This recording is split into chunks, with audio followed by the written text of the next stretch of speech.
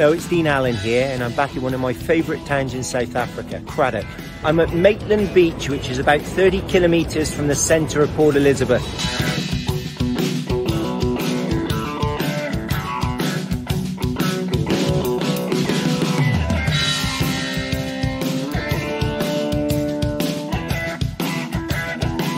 Good morning from the beautiful Founders Lodge here in the Eastern Cape. I could wake up to this view every morning for the rest of my life. I'm here at Grey High School, one of the oldest schools in the country.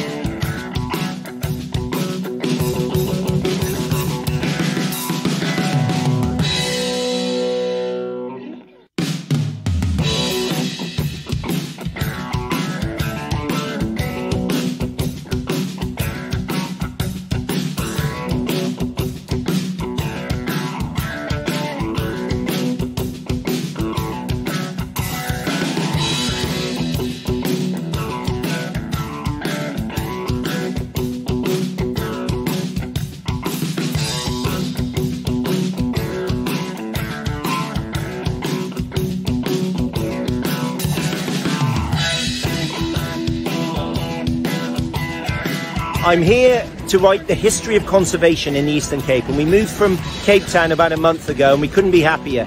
People told me it was going to be the windy city, but as you can see today, there's not a breath of breeze in the air. It's also known as the friendly city, and that I can certainly testify. The people here are magnificent. So I look forward to sharing with you over the coming months the history of this town and this region. Relax, sit down, coming out of PE town. Drink, find a shot, never mind your liver, get your Gino spot. Gino spot! Get your Gino spot. Gino spot! Have a laugh, have a giggle, and exercise your middle, have a Gino shot.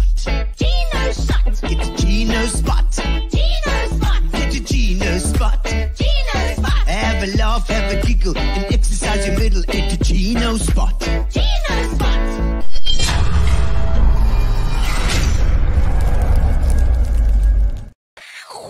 Ladies and gentlemen, welcome indeed to a Gino spot this lovely evening. We've had a little bit of rain.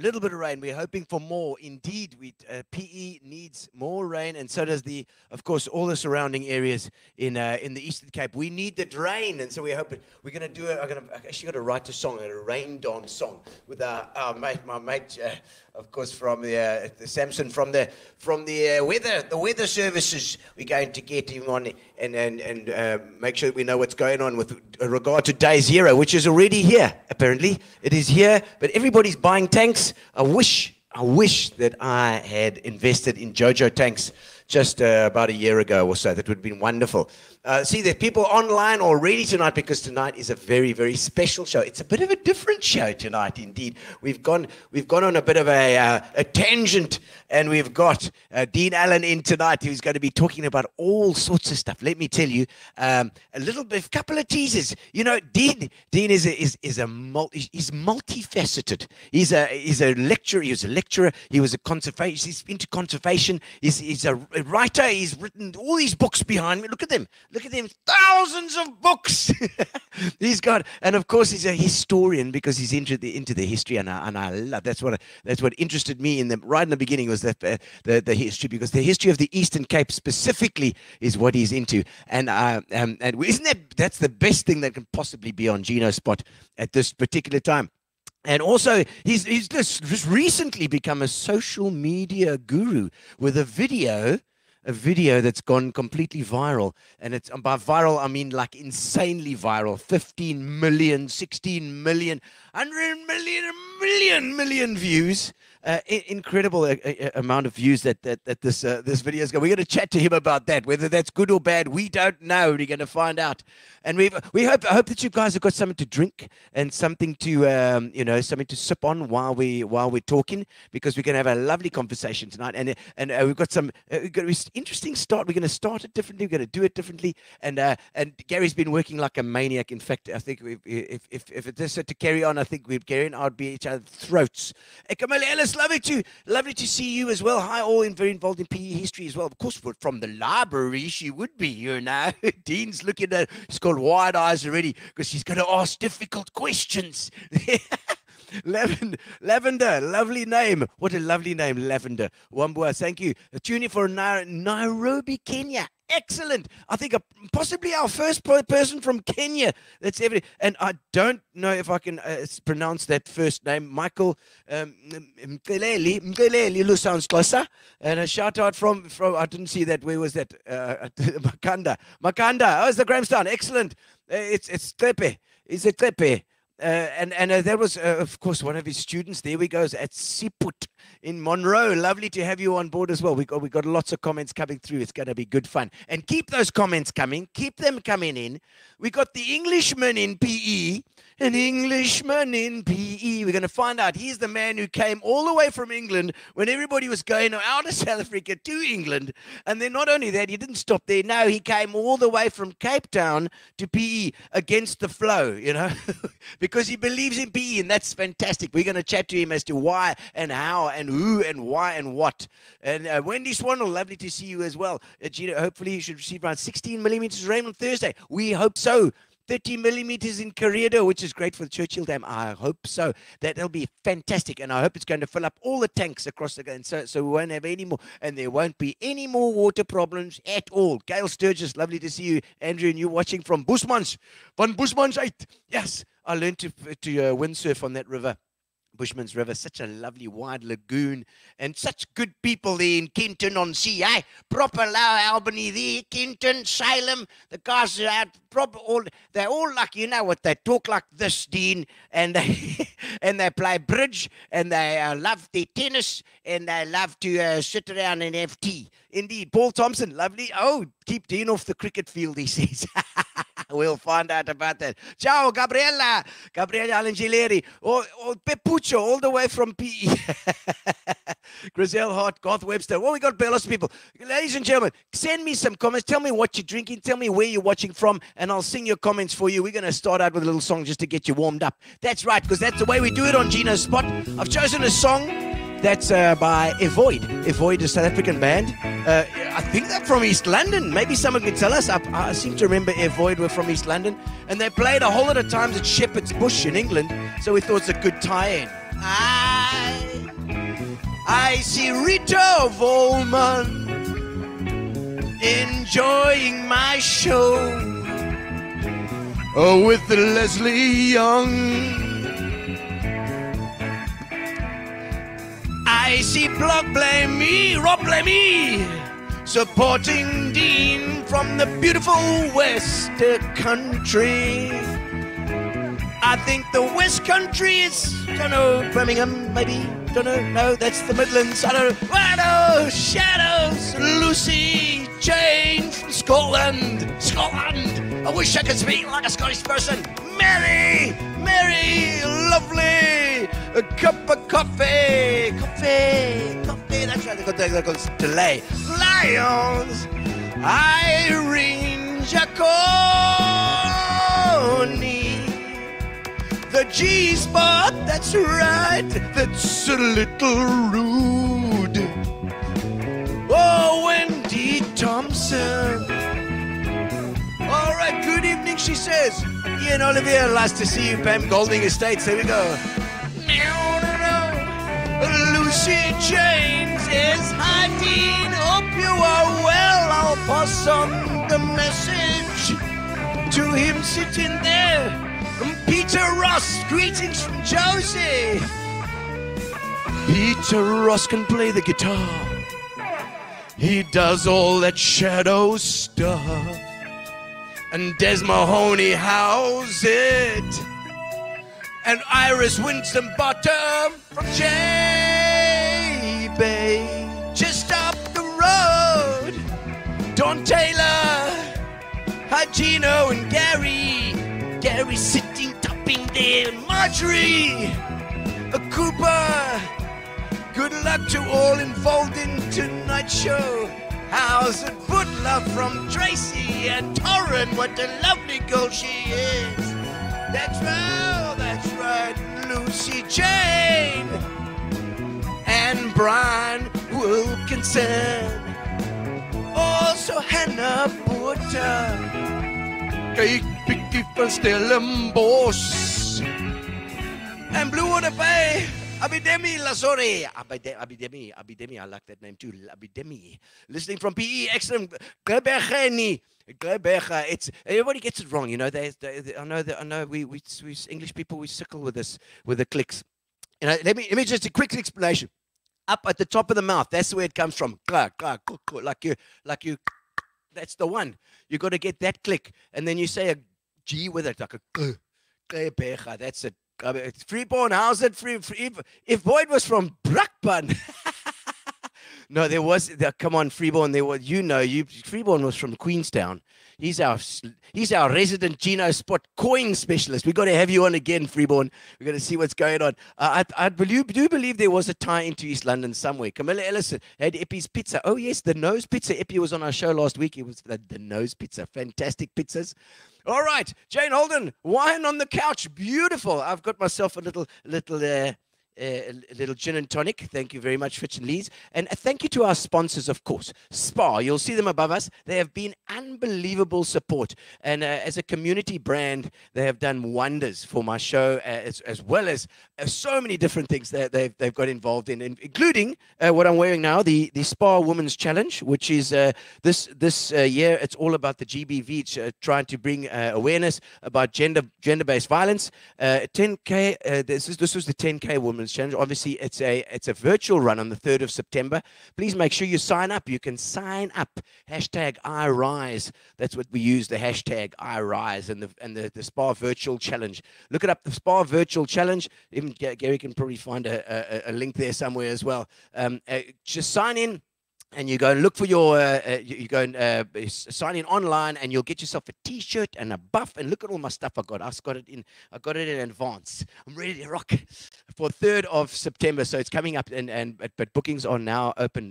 Registration is now open for that. So don't forget. Also, we'll be having Yolanda Bukani on soon. I've got to get her on the show too. She is one of my fellow brand ambassadors for Spa too, and it's been a fantastic ride with Stapes and the guys for Spa. So thank you to them. Absolutely, thank you to them. As well as, of course, our Amobia, our internet provider, and Fat Cats for our lovely little chow that we've got tonight. Thank you very much, Grace. She brought something around. And then we've got Fitch and Leeds, of course, who've been helping us out with giveaways at the end of the show. So at the end of the show, you can win a case of Fitch and Leeds. We will post it to you no matter where you are. I don't know about Nairobi, but we can give it a go. We'll give it a go. Ladies and gentlemen, I think it's just about time to start our show and invite our amazing, multifaceted smorgasbord of information, Mr. Dean Allen. Well, let's have a look at you and have a little introduction.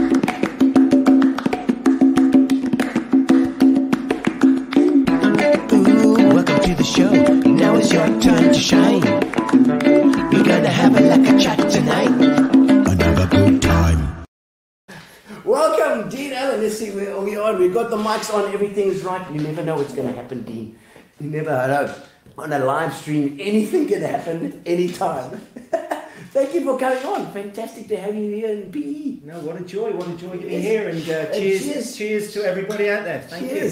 Cheers to everyone. Thank you for joining us tonight. You know, tonight is It's been, you know, I think it's been quite a journey with you, because let me tell you, Dean knows a lot and has learned a lot in the last couple of weeks or months about social media as well. I mean, it's just your brand is kind of exploding here. You've just moved to PE all the way from Cape Town. Oh my God!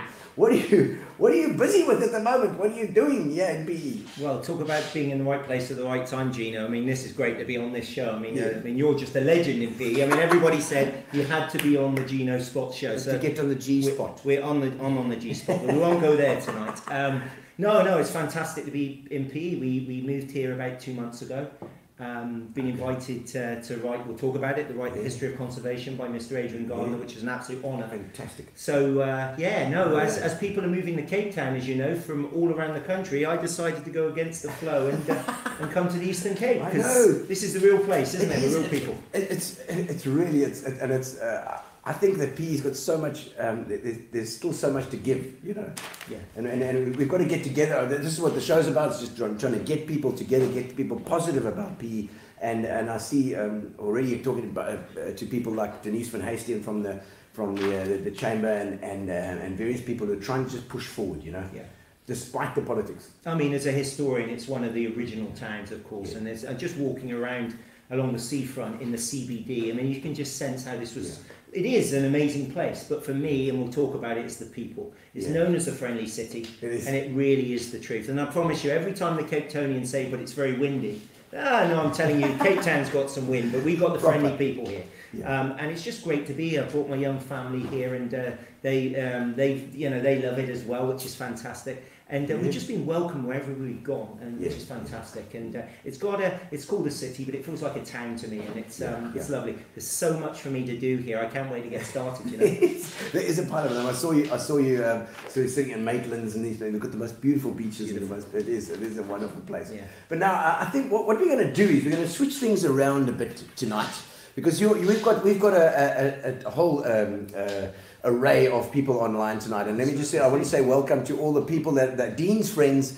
and Dean's followers that are coming to watch as well, and of course our normal Gino Spot bunch, the bunch of hoodlums that are always here. And we love you, and thank you so much for your support. And obviously, if there's any questions, anything you want to put up, just put up the comments. Gary's got the comments there, and he can just bring them on the screen every now and again. We'll probably hit them in batches, because I think there are quite a lot. In fact, we might just want to look at just a couple to say hi there for now. Let's see who's online. It's Robert Allen. Hello, Rob. Yeah, nice to hear from you. Yeah, no, good man. Where's Rob? Rob's up in Blum, and there's Rennie. Rennie Ferreira is one of my greatest supporters, and look, she's calling you from Portugal, which is fantastic. Epa! No, lovely to see you. Thank you. Epa! Thank you. And there we go, Lisa Williams-Brainers. Hello, Lisa. From GQ. I like that. I'm getting used to that GQ. The name. I quite like the idea that it's named after a plant. Now I can say GQ, of course, but I mean the name thing for me. No, I'm not even going to go there with the clicks. I mean, I'm absolutely useless anyway. You can probably hear. By the way, I've got to say to you, you didn't know where the West Country was. No, I don't. I'm not very good with that stuff. Look, a lot of the guys on are from the West Country. My football team's Bristol City. It's the good old West Country, Bristol and Bath. I'm from a little place called Minehead, near Minehead, on the West Somerset sort of coast, opposite Cardiff, opposite Wales. Okay. We won't talk about the Welsh. Oh, Welsh. We're on the right side of the Tom Jones. On the right side of the Bristol Channel, but no, the West Country, it's lovely. It's I think it's like the garden route of England. Wow. So it's a beautiful part of the country, but we're known as country bumpkins. So this accent is. Is it south? It's west, southwest. Southwest. So you've heard of, Cornwall, of course, and Devon. Well, Somerset makes up the 3 counties of the southwest. Okay. So in the summer, our little lanes are just packed with tourists coming down to the beaches and the stuff. So, but it's a lovely part of the world. And is the weather better down there, or it's certainly it's certainly better. Lucy's watching from Scotland. It's certainly better than Scotland. That's for sure. Oh, but Scotland's got some. It's also beautiful. No, the weather's pretty good back there, I must admit. But I'm. They see no Scotland. That's all that matters, Dean.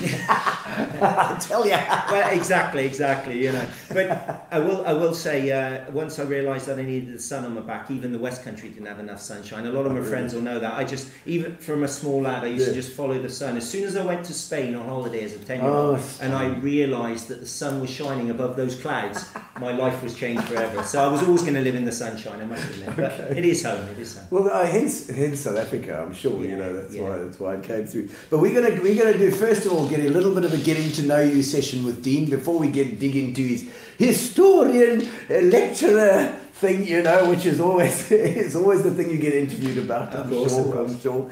So the biggest risk that you've ever taken, Dean? Well, that's a very good question. I think it was really when I know my mum's probably watching now, and she remembers the time. I was 26 when I went back to university, and I had a very steady office job, but I was bored out of my head. Okay. And we'll talk about how I What came were you to doing Sunday. there? Do you know, I worked in a bank for 4 years. I mean, I'm useless at maths. Bank? I was that bad at banking, they didn't even let me in front of the customers. I was upstairs on the machine, and all we did, me and my friend Richard, all we did was muck around all the time. The day I handed in my notice from the bank, the bank manager said, I think it's a good idea, Dean. So that was never going to work. But I went to university at the age of 26, 27, so I gave up that steady job, and it was a risk. Yeah, because you were giving up the income and stuff like that. Yeah. But here I am sitting here, and it's changed my life forever. I'm the first person in my family to go to university, so I kind of had to break the mould. I had to explain to my parents why I was doing this, and I didn't really know what I was going to do. But lucky enough, it was back in '97, and back then, they paid you a little bit of money to go to university. Nice. Can you read? You got a grant, which was incredible. Now the students come out with 10,000 in debt, and I probably wouldn't have had the courage to do it. But then it was still a massive risk to do that as an older guy to go back to university. So probably that's and that fear. I mean, as an older person going to university again, you think, gee whiz, can I still do this? You know, because you haven't had your nose in the books for 5-6 years. Listen, I was Mr. Average at school. I say this at my talks and to my students. I never got an A throughout my school career. Yeah, I came out, and because I suppose you shouldn't say that. I shouldn't say that. Oh, an historian. But I was obviously a late developer, Gino, because then I went to university and I came top of the year because, you know what, I knew how to play the system. I knew how to work hard and play hard. And that was, and how to do the balance in life. And I think sometimes as an 18-year-old, they don't understand the balance, you know. And thankfully, I made the most of it, which was incredible. And thanks to the support of all the people around me, I'm sitting here now. For sure. Yeah, because so that gives you an idea of the risk factor involved here. He's clearly not scared to jump off that cliff. I mean, to be a writer as well, and to do this, what you're doing now as well, we'll talk about that later, but that is also a hell of a risk. In case you didn't know. Just watch what I say tonight. It's a risky business, this stuff. The hardest that you've ever worked? Well, I've been working with Gary over the last few days preparing this show, and I tell you what, that guy works hard, and he's been keeping me going, I'm telling you. What we do actually as entrepreneurs, as entertainers, as speakers, you really do work, because you've got to hustle all the time. You've got to get your material together, but you've also got to get your audience. So it's really hard. Because you do a lot of speaking engagements as well. Speaking engagements, and I still engage with schools and universities and things like that. But if I think about really when I was really focused and dedicated, it's probably during the PhD. Now, anybody ever says to you a PhD is a test of intelligence, well, of course it is, but it's a test of discipline. And I tell you what, that thing sat on my shoulder for 5 years. And once I started, I had to finish it. But no, talk about hard work. And it was, and I gave up a lot. There was a lot of sacrifice there as well. So if anybody does 2 PhDs in their life, they need their heads tested, I tell you. But no, that was a hard period. Because you've been told about the first one already, you know. No, definitely. Classic. Okay, so most uncomfortable place you've ever slept? Well, that's in South Africa, and I remember this. When I first came here, I fell in love with Cape Town, and I would get invitations to go on hikes and go places, and they would say, right, let's take this Englishman up the mountain. So Table Mountain was there, and the hiking club of South Africa had the hut, and they were the only people allowed, I don't know if it's still the case today, the only people allowed to sleep on Table Mountain overnight, and I got an invitation to go with them. But unfortunately, this day, it was wet, it was misty, I couldn't see a hand in front of my face. And when we got to the hut, and I was already miserable and fed up anyway, they said, because you're the newcomer, we'll let you sleep outside tonight. I was outside. Lucky you. I was outside in the wet, the mist, the damp, on top of Table Mountain in a sleeping bag, and I honestly say I couldn't wait to get down off of that mountain. So that's probably the. That's pretty hectic. Outside, no, I'm not a big one for sleeping under the stars. I'm not into camping really. You've got to have a nice bed and a shower and a. Was it windy? It wasn't windy, it was just wet. I just woke up and I remember the drips were off my nose. And they said, "Did you enjoy yourself?" And of course, me being polite, it was wonderful. Oh, lovely. No, never again. Oh, it's lovely to sleep under the stars. No. Biggest adrenaline rush you've ever had in your life? Oh well, I've had a few, but I think when I first came here, I was into everything. I wanted to do stuff, and I ended up throwing myself out of a plane with someone attached to me. Okay. I didn't trust myself to pull the cord, but we did a skydive from 12,000 feet. And the funny thing was, the guy, I was that in the zone, and obviously my mind kicked in and said, "You're not jumping out of this plane." I remember holding on to the plane, and the guy had to beat my arms to get me off. I didn't even, when I watched the video back, I didn't even feel that. You really remember it? And he said to me, "Do you want to do a somersault when you come out of the plane?" I said, "What the heck? I'm jumping out of a plane. Let's do it." But that was incredible, and I always remember the silence when the chute went up. The rush was incredible, but the silence, and then it kicked in. Wow. My legs were dangling 10,000 feet, and that was really the longest, probably 3 or 4 minutes of my life. But what a thing! I wouldn't do it now, of course. That was back in the day. No, once you have children, I think it's a little bit of a change. I think life gets a bit more precious and whatever. But you're daft, aren't you? Yeah. I should have known better, really. But it's fine. But my friend used to come and visit me every year, and every year I used to take him on one of these things. And the poor guy, he hated it. And I'd say, "Right, we're going to jump off a bridge. We're going to jump out of a plane." And we ended up doing that. But no, why can't I just have a braai with Dean? It'd be so nice to just sit around and have a glass of wine. He always wants to go jumping out of things. That was amazing. But is there? It just made me think of the time that first time when you realise you've actually got children and a wife, and the thing that should I really do this? Yeah. Head on a motorcycle around a track or a No, this is it. But I must admit, that moment when that door opened, I thought, "What the hell am I doing here?" I mean, this is just crazy. And as I said, I was going to hang on for dear life, and that guy had to beat my arm off. But I'm proud to say I did it. We also did the bridge swing, which is not the big bungee swing. Okay. Yeah, but that was crazy. It's like jumping off a bridge to your death. You see the ground rush up, and I just thought, what am I doing? Yeah. You're pushing your luck, really. No, South Africa offers those opportunities, so you have to do it. It does. And they've got that lovely old Wendy Swanell will know. Wendy's online, and she's they do that treetop canopy tour. That's much safer. Okay. And very nice. Okay, Wendy, I'll come with you and do that. So it sounds a lot more pleasant now. They do that up there, I know. Okay, last one for now. We've got another 5 later on, which we'll do towards the end. The most important chance encounter that you ever had? Chance encounter, and that's another reason why I'm sitting here.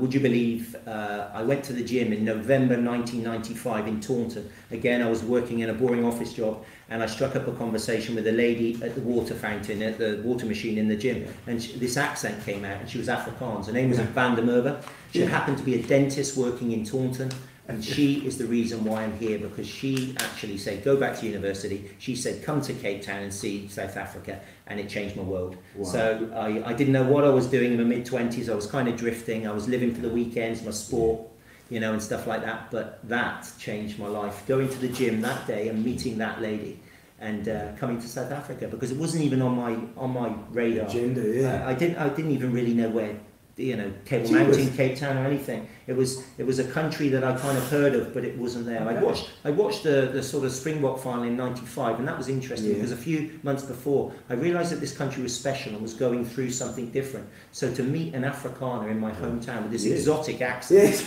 and did she say Fonten? She did, yeah. I think she did with an F. But that was incredible. And I remember thinking I really like these people because there was a group of them working there, and that's when I sort of found my tribe. I've used that term quite often, but I felt really at home with these people. Wow. They live life to the fullest. Every weekend they go off to Paris, or they go skiing or whatever. Always on a budget, because South Africans do things on a budget. Proper. And they just bring me along, and I thought, these people are living their life. They are really making the most out of every opportunity. Yeah. And they also inspired me because they were brilliant. They were doctors and dentists, and they were travelling the world, and that's when I thought, well, maybe I can do something like that.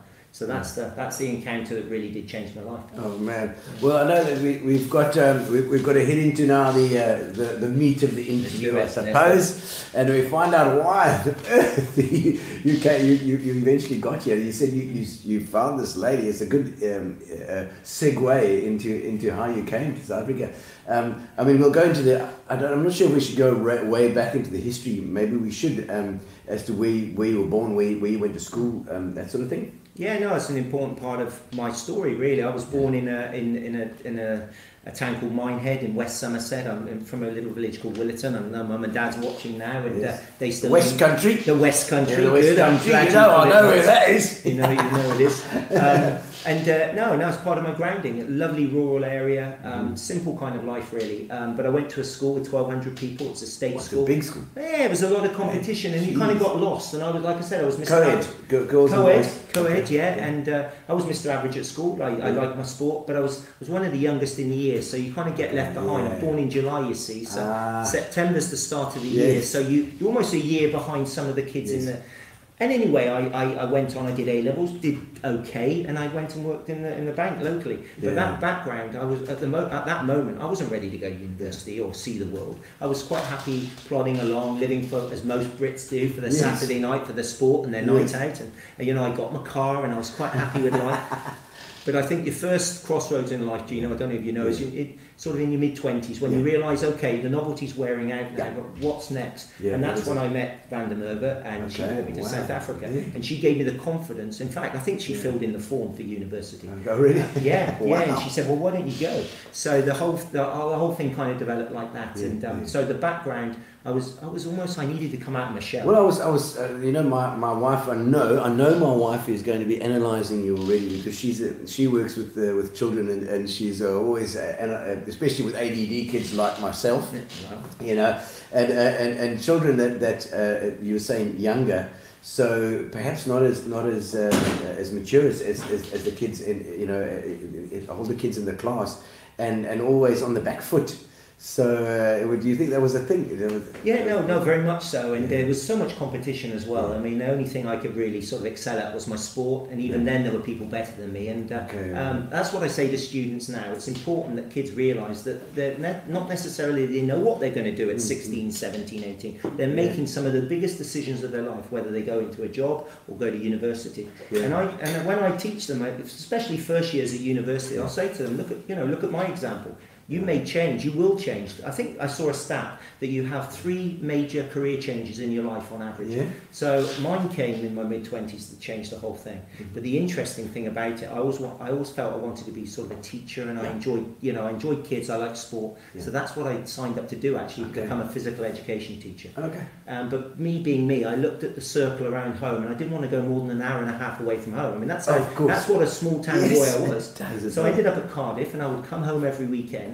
But then I got the opportunity to go to Stellenbosch University for a semester. Wow. And because she was down here then, and I came back down. Wow, this thing just changed my life. And are you still in touch with her? Unfortunately not. I bumped into her mum and dad about a year or 2 ago, and they said a lovely thing. They said, we're following your journey, Dean. And I said, give her my regard. I think she ran off with a rich businessman from Victoria, but that's another thing. But no, the lady changed my life. Yes, of course. She did. The distance thing did for us in terms of the romance, but she saw something in me, and I'd forever be grateful. I thank her in my book, and it's a wonderful thing. That's great. Now, South Africans are. I have a different viewpoint from you, so it's actually interesting to note. We always think, the English people think South Africans are very hard workers, but do they really?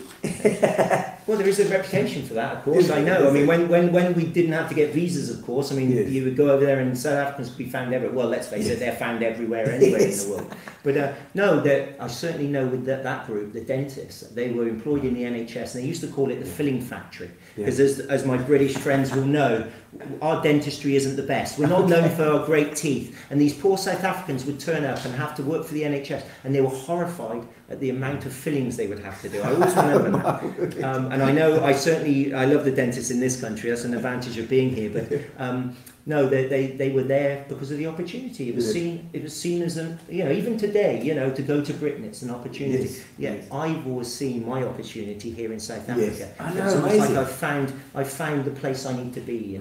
Well, I love to hear that, Dean. I love to, and I'm sure a lot of people do, because a lot of us have stuck it out, and I'm one that believes it. Just stay. I mean, I love this place. We have a beautiful way of life, and I want to stay here. Yeah. Absolutely do. And a lot of people are immigrating, but I'm glad to know that you're coming out from there to here. It's a good sign. For me, it's all about the people. I struck a chord with the people. I love the lifestyle. It's outdoor lifestyle. It's sunshine. You don't have to plan a month in advance if you go and visit somebody. It's all spontaneous. Life is a bit more freer here. Yeah. Yet we've got probably the worst reputational, worst marketing department in Yeah. world tourism, for example, because people don't really understand what it's like here. And as I often say, when I go back to the UK and do talks, I wouldn't be there if it was awful. Yeah. I've travelled. I've lived in Australia. I've travelled around America. I've been all around the world. This place has got something special. It's the best kept secret. But because of its reputation for the other stuff, which we have got, we've got problems with crime and politics and those kind of things. Yeah. It really takes away from what we have here. It's got soul. I think that's something I found. Africa has soul. Yeah. The people are, especially here in Port Elizabeth, for example. I mean, I go for a run along the front, and every single person greets you. They Yes. smile. They say We do that. No, it's And the fantastic. people, and we go over to England or to New York or wherever, and the people think you're bloody crazy. I think we want to attack them. Yeah. Why's that guy greeting me? Hello, I'm from Port Elizabeth. Lovely, eh? And the head goes down, and they You're go, from New York. Do you know Jimmy, whatever? No, it's lovely. It's a naivety, isn't it? Yes. And do you know what? During the World Cup in 2010, when a lot of people experienced this for the first time, that was what they took away. They'd never been to a place like it with that kind of energy. Yeah. And I thought, the world's catching on now. I hope not many people know about it, because we don't want, you want too Well, many people. we want to let them through slowly.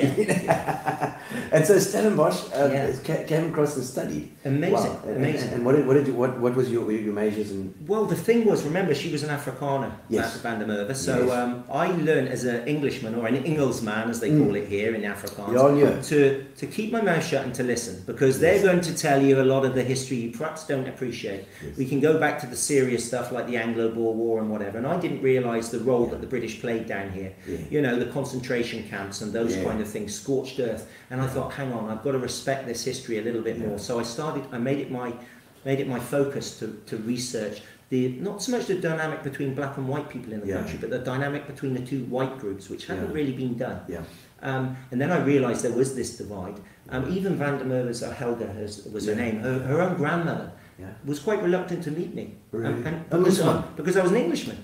And then I thought, now I understand that. But I was never ever made to feel unwelcome. Yeah. But it was a case of I knew I had to basically respect the situation. But the interesting thing was, for the first time in my life as an Englishman, we're on an island now of 70 million people. People were asking me my opinion on big issues, and I thought, it's a real privilege now that I've got, and I've got to show them the respect, to be informed. Yes. So I did a lot of reading, and at that stage I'd started at Cardiff to do a phys ed degree, but I was not so much into the activities, or more into the studying, and I was enjoying looking at the history of sport. So here in South Africa, of course, they play cricket, rugby, soccer, netball, hockey, all the British sports, and I wanted to know how and why that came down here. And I was at Stellenbosch, of course, Gino, and there's a big rugby university, and you've got these big Afrikaans guys playing the most English of sports. Yes. And I thought, hang on, if you're anti-English, why are you playing this sport? And it was a case of beating them at their own game. Yeah. I realised that the history of these sports all had different ways in which it could almost be a lens through which to look at the history of the country. Yeah. So when people say to me, oh, you're the sports guy, I'll say, no, I'm a history guy, that I use sport as a lens through which to look at things. Because sport, as you know, especially here in South Africa and in the UK, is one of the most important cultural things we have. So can be so political as well as history. History and sport can be so such a political tool. Yeah. And Sweet. I mean, this was my drink in Stellenbosch, Windhoek. I don't want to give them a plug. But as the Windhoeks flowed, of course, the truth started to come out, and perhaps things, you know, and serum. Yeah, exactly. And I listened to the attitudes and things like that, and I thought, do you know what, this could be my role to actually write a bit of history here, because there were so many gaps. Because I read about things like the cricket tours to Australia and the West Indies and places, but nobody had really gone into the depth of writing it here. So I decided to sign up for a master's degree at Stellenbosch, which then turned into a PhD, and we'll talk about it as we go on, because that led to the book. So I was now probably living my best life. I'm in my late 20s, turning 30. I'm a student in Stellenbosch. Prime of your life, young And man. I'm telling you, people at home would say to me, Dean, you're very brave to go to Africa and study. And I remember it was a Tuesday in February, and my friends in England will appreciate this. February in England is not the prettiest place. Cold. And I'm lying by this Olympic-sized pool watching all these beautiful blonde ladies walk past me, and I'm thinking, Africa, I love it. Yeah. But no, joking aside, for me, I was shown a welcome, and basically this is where I had to do my work. It just felt like the place.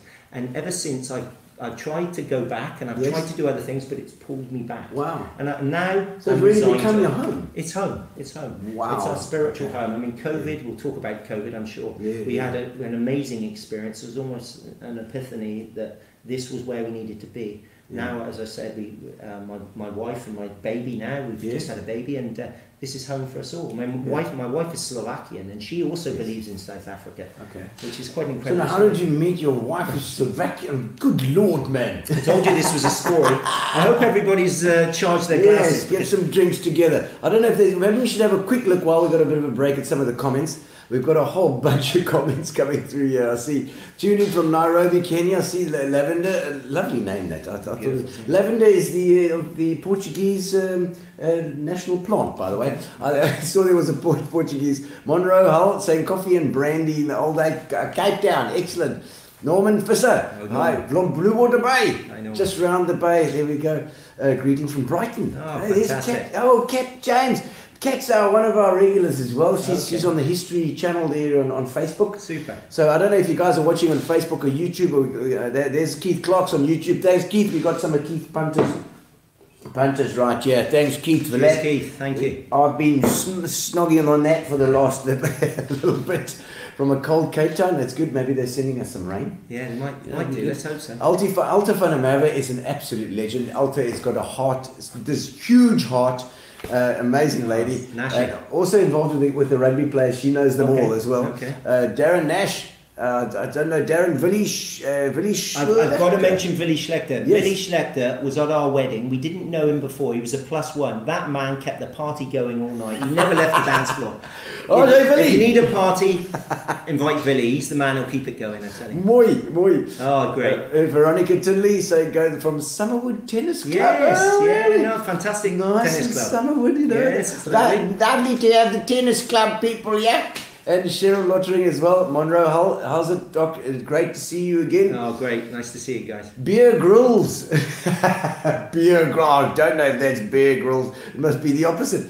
Mary Jones shivering in Cape Town. Wow, that's interesting. So they've got some cold weather there. Yeah. Lynn Dumpier, thank you. Good evening, Dean. Are you ready? Indeed, he is. I am ready, Leon. Thank you. Ex-Cape Townian now, also in PE. Good to hear that too.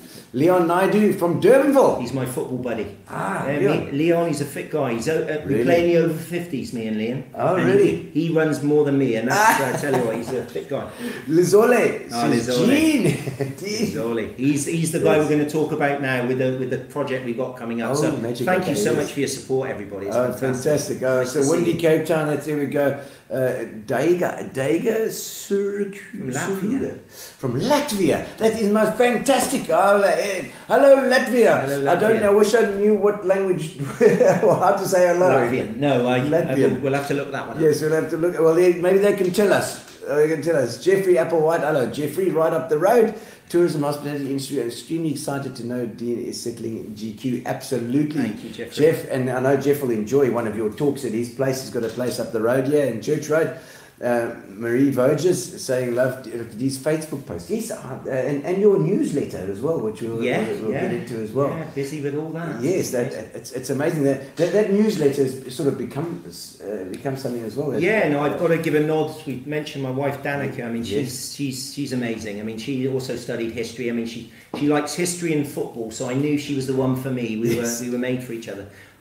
She actually does a lot of work. Every Monday we send out a newsletter, This Day in History, what happened this week. Yes. And it goes to about 2,000 people. I'm sure Gary's going to share the link now in terms of how to sign up. It's completely free, which is fantastic. It's great. And that's how I got to come to PE, because Mr. Adrian Gardner was a big follower of the newsletter. And one day he phoned me up, and out of the blue, and if you know Adrian, this is how he approached it. He said, "Is that Dean Allen?" I said, "Yes." He said, "I love your stuff, I get your newsletter, but I've got a problem with you." And I said, "Oh, who is this?" And he said, "It's Adrian from Port Elizabeth." He said, "You write too much about the Western Cape. I want you to come to the Eastern Cape and tell our story." Wow. So isn't that amazing? So he gets the newsletter, and through that, he got to know about our work. And it's all completely free. We do it, you know, almost just as we were kind of in between jobs. Yeah. And from that, we've got a book, This Day in History, which is fantastic. I suppose we'll have to find out as well. Danny's name is on there, of course, because she's very much part of that. The Man and Wife project, and it looks.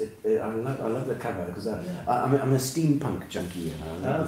And it's got a steampunk. It is. There's a little watch and everything. Yeah, no, it's cool. But I've loved it as well, and you guys are. I mean, you do write it all like you said yourself and your wife write that thing, and it's amazing. I love the fact that you've taken this history, put it in your own words, and it gives that angle from your angle, you know. No, for me, I was working at university for years. For me, history is about learning from it, you know. Rudyard Kipling said, if we don't learn from our history, what would we do? Yeah. I mean, the best history is remembered through story. So I'm a storyteller. And for me, it has to be accessible. So these little snippets of information. The interesting one, Gino, I heard that down in Cape Town they've got a big pub quiz at one of the Fireman's Arms. You've probably heard of that pub. Yeah. And literally, this thing's been going for years. They found out that people were getting my newsletters, and because the quizmaster was using my newsletter as a point, and they rumbled this team that were winning 2 or 3 weeks because they worked out it was from my newsletter. So the whole thing's got a life of its own. So, even for a bunch of cheats, I know, even for cheats. So just be careful with that. So if you want, you always got that mate who knows more than anyone, and it's lovely. You've got that. So you asked me earlier what happened this week in history.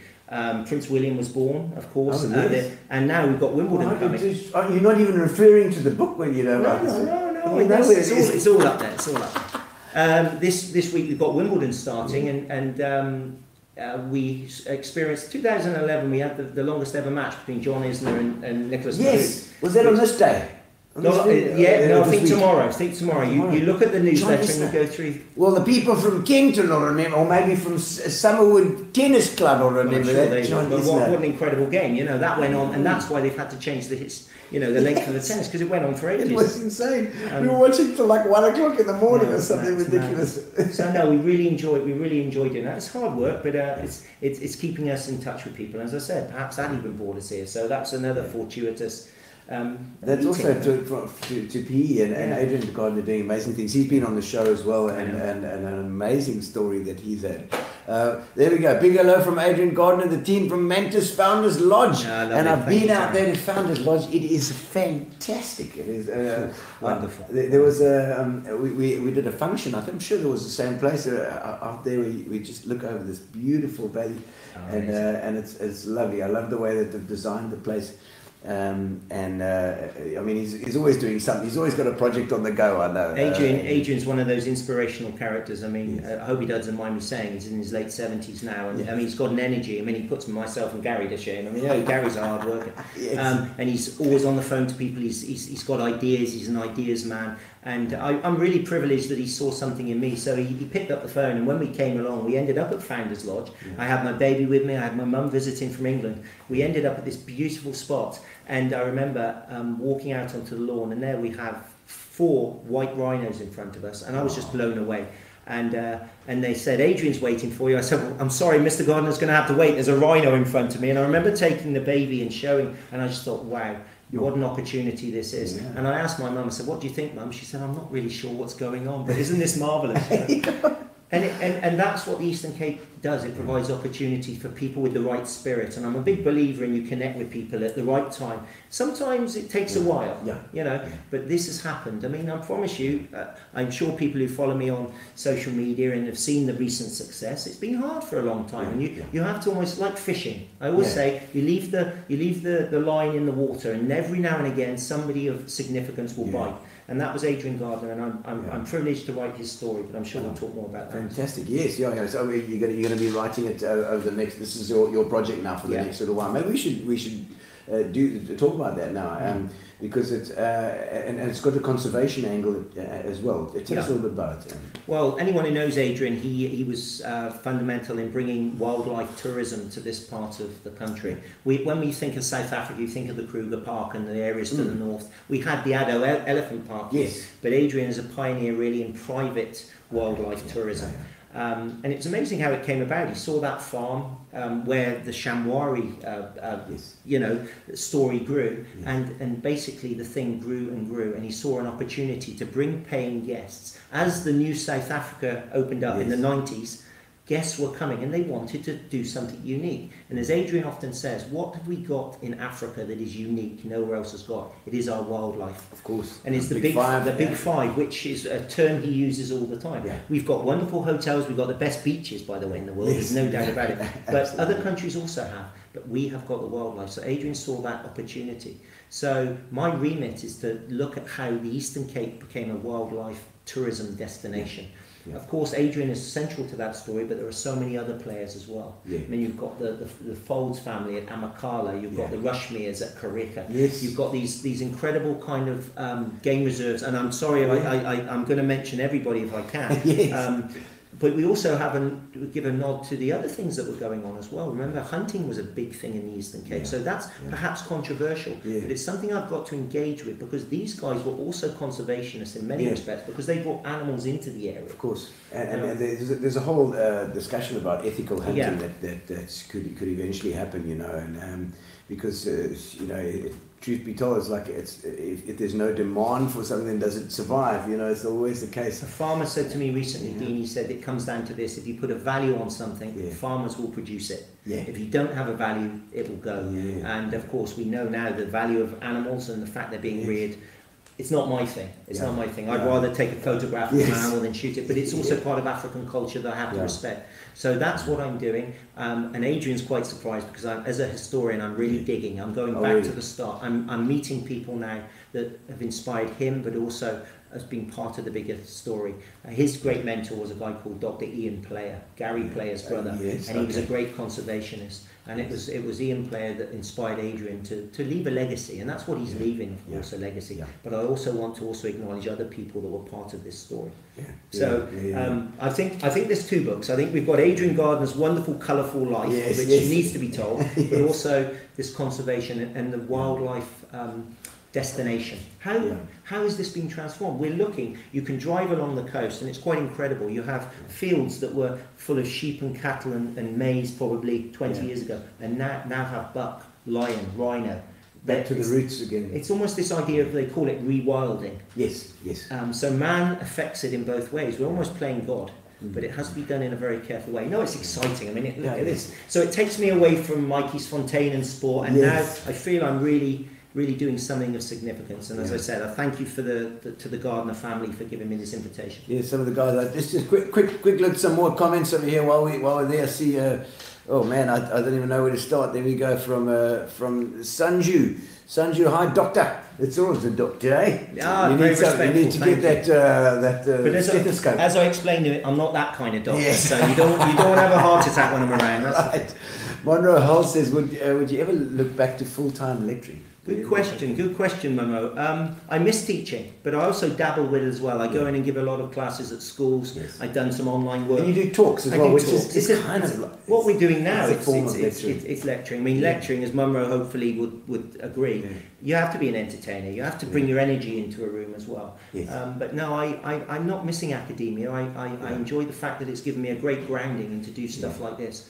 But I see myself as a man who would write your story now. You know, I'm kind of I thought of it the other day. I'm not a hired gun, but I'm a hired pen. Hired pen. You know, have pen will travel. Yes, so we'll see where that leads them. Grizel Hart also loves her history as well, and she was on the Heritage Society as well. I think she does that.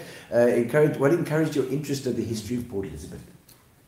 Do you know what? I like to almost write about the underdog or the forgotten places. I mean, not the Port. I'm sorry, Grizel. I don't mean Port Elizabeth or Quebec is forgotten, but it's certainly not in the limelight like Cape Town or Johannesburg or even Durban. And every time I come here, there's a real soul to the place. And again, it's a bit like me when I arrived in the mid-90s. I feel like I can make a difference here. And I'm also very conscious. I don't want to be coming in with this blaze of glory that I'm going to tell the story. I see myself as a messenger, almost as someone who's going to spread good. And the reception I've got from the historical societies and people like Grizel and the Welcome, they're going to help me tell this story. I love Grizel. She used to run, it was number 10, Grizel, I would say 10 Downing Street, but it was number 7 Castle Hill. Was it 7 Castle Hill? I think it was. And it was, I think it was 7 Castle Hill. It wasn't because it was the McClellans that used to, that were at the oldest house as well. Okay. But I think she had the Castle Hill. I don't know, you correct me if I'm wrong, Grizel, I can't remember now, but she was definitely involved in the museums and a lovely lady. But just something that crossed my mind while you were talking about it, is that coming in to do the history of a place that sort of not a foreign place to you, but certainly not your home, would give you an advantage in that, well, a disadvantage, I suppose, that you haven't had years and years here, that you would have heard maybe stories and stuff about stuff, and collected information like that, but certainly would give you an angle that's not without an agenda.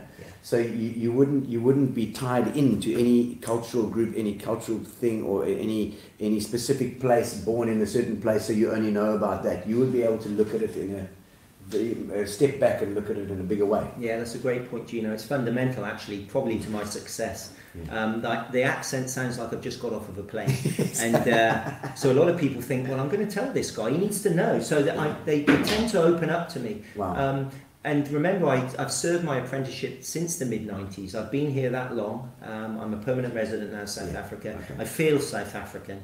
A lot of people know, and I'm sorry, my English friends, I supported the Springboks against England in 2019. I mean, I know. Talk about hang him at the tower.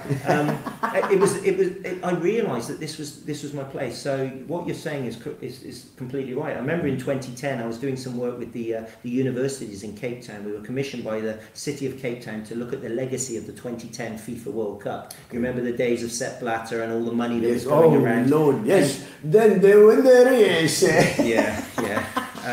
There was lots of controversy, wasn't there? And yes, Qatar. Don't even go there. Russia. Yeah, no, don't even go there.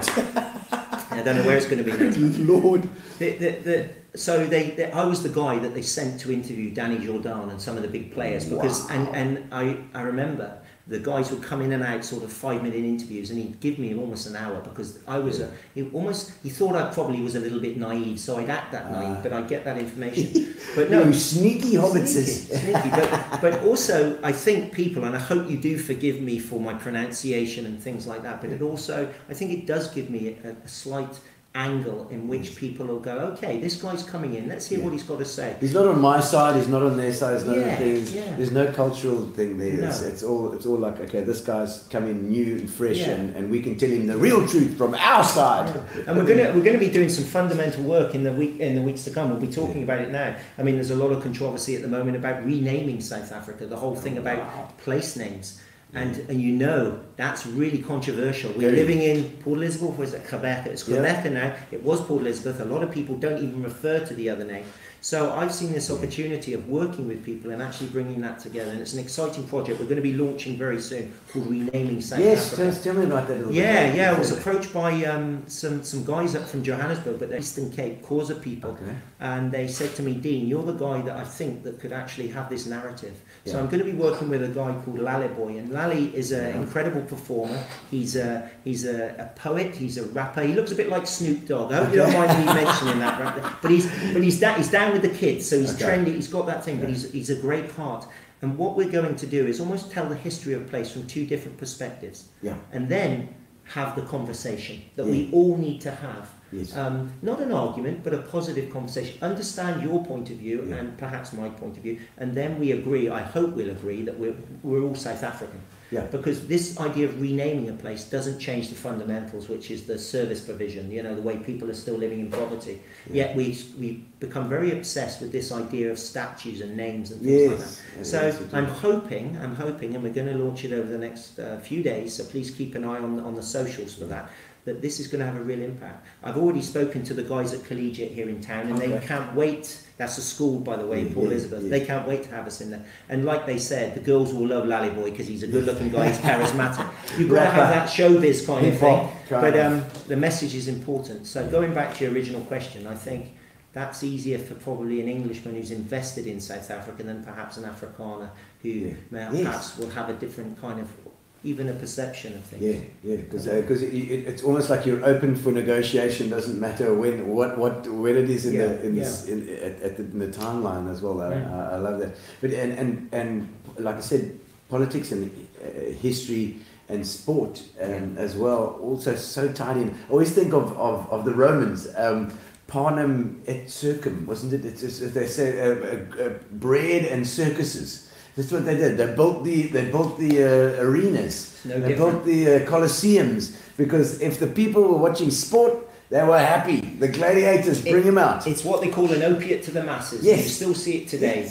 I often say, and my British friends will realise this, the two things they didn't ban in England during COVID was alcohol and football specifically. So it meant we lived for our Saturdays, and we could kind of forget the woes of the world. Yes. And that's been going on since sport was invented. You go back to the Greeks and the Romans, and it's all about, you know, you look at I do a talk called, you know, the history of sport and how it actually shapes society and vice versa. Yes. And you can just bring it forward, and you look at a lens through sport, and you realise what society's like. It was either violent, it was fair, it was equal. Yes. Now, of course, we look at something like Wimbledon, where we've got equal pay, for example, for men and women. The Olympics, you've got the same number of events for men and women. Wow, Back in 1896, when the modern Olympic Games were actually introduced, do you know there were no women involved? Really? Because it was the Victorian days, and women, their place was in the kitchen. Long dresses. And it's incredible. Over 100 years, we've evolved as a society, and that is reflected in sport as well. So anybody that says to me, well, sport doesn't matter, it actually does, because it's actually how you can judge society. Yes, and just as you were talking about rugby, these big boertjies in Stellenbosch and in South Africa playing rugby, but it's an English sport. Is that not a success of the British Empire? Totally. I mean, I presume you bring it up in the book. The book is Empire War and Cricket. I mean, it's tied in. It's all tied in together. I mean, the thing about Matjiesfontein, I mean, that's my number one hit. Yes, it sold 15,000 copies. The book has really put me on the map. I've told that story hundreds and hundreds of times. I sell it as a Downton Abbey of South Africa. Okay. It's fantastic, but the kind of characters, Cecil Rhodes, you know, Queen Victoria, Lord Kitchener, these kind of people, Rudyard Kipling, they're all featured here in South Africa because of gold and diamonds. This is where the British Empire was focused on for a time. Wow. And what did they do? Yes, they fought a war here, but they sent their sports teams down. Because if you played together, you did business together. And eventually, you were part of the empire. It was the old man's club, the gentleman's club. And I could see, and Matjiesfontein, by the way, for anybody who doesn't know Matjiesfontein, it's a quirky little place in the middle of nowhere, but it's very famous here in South Africa. Nobody had written its story.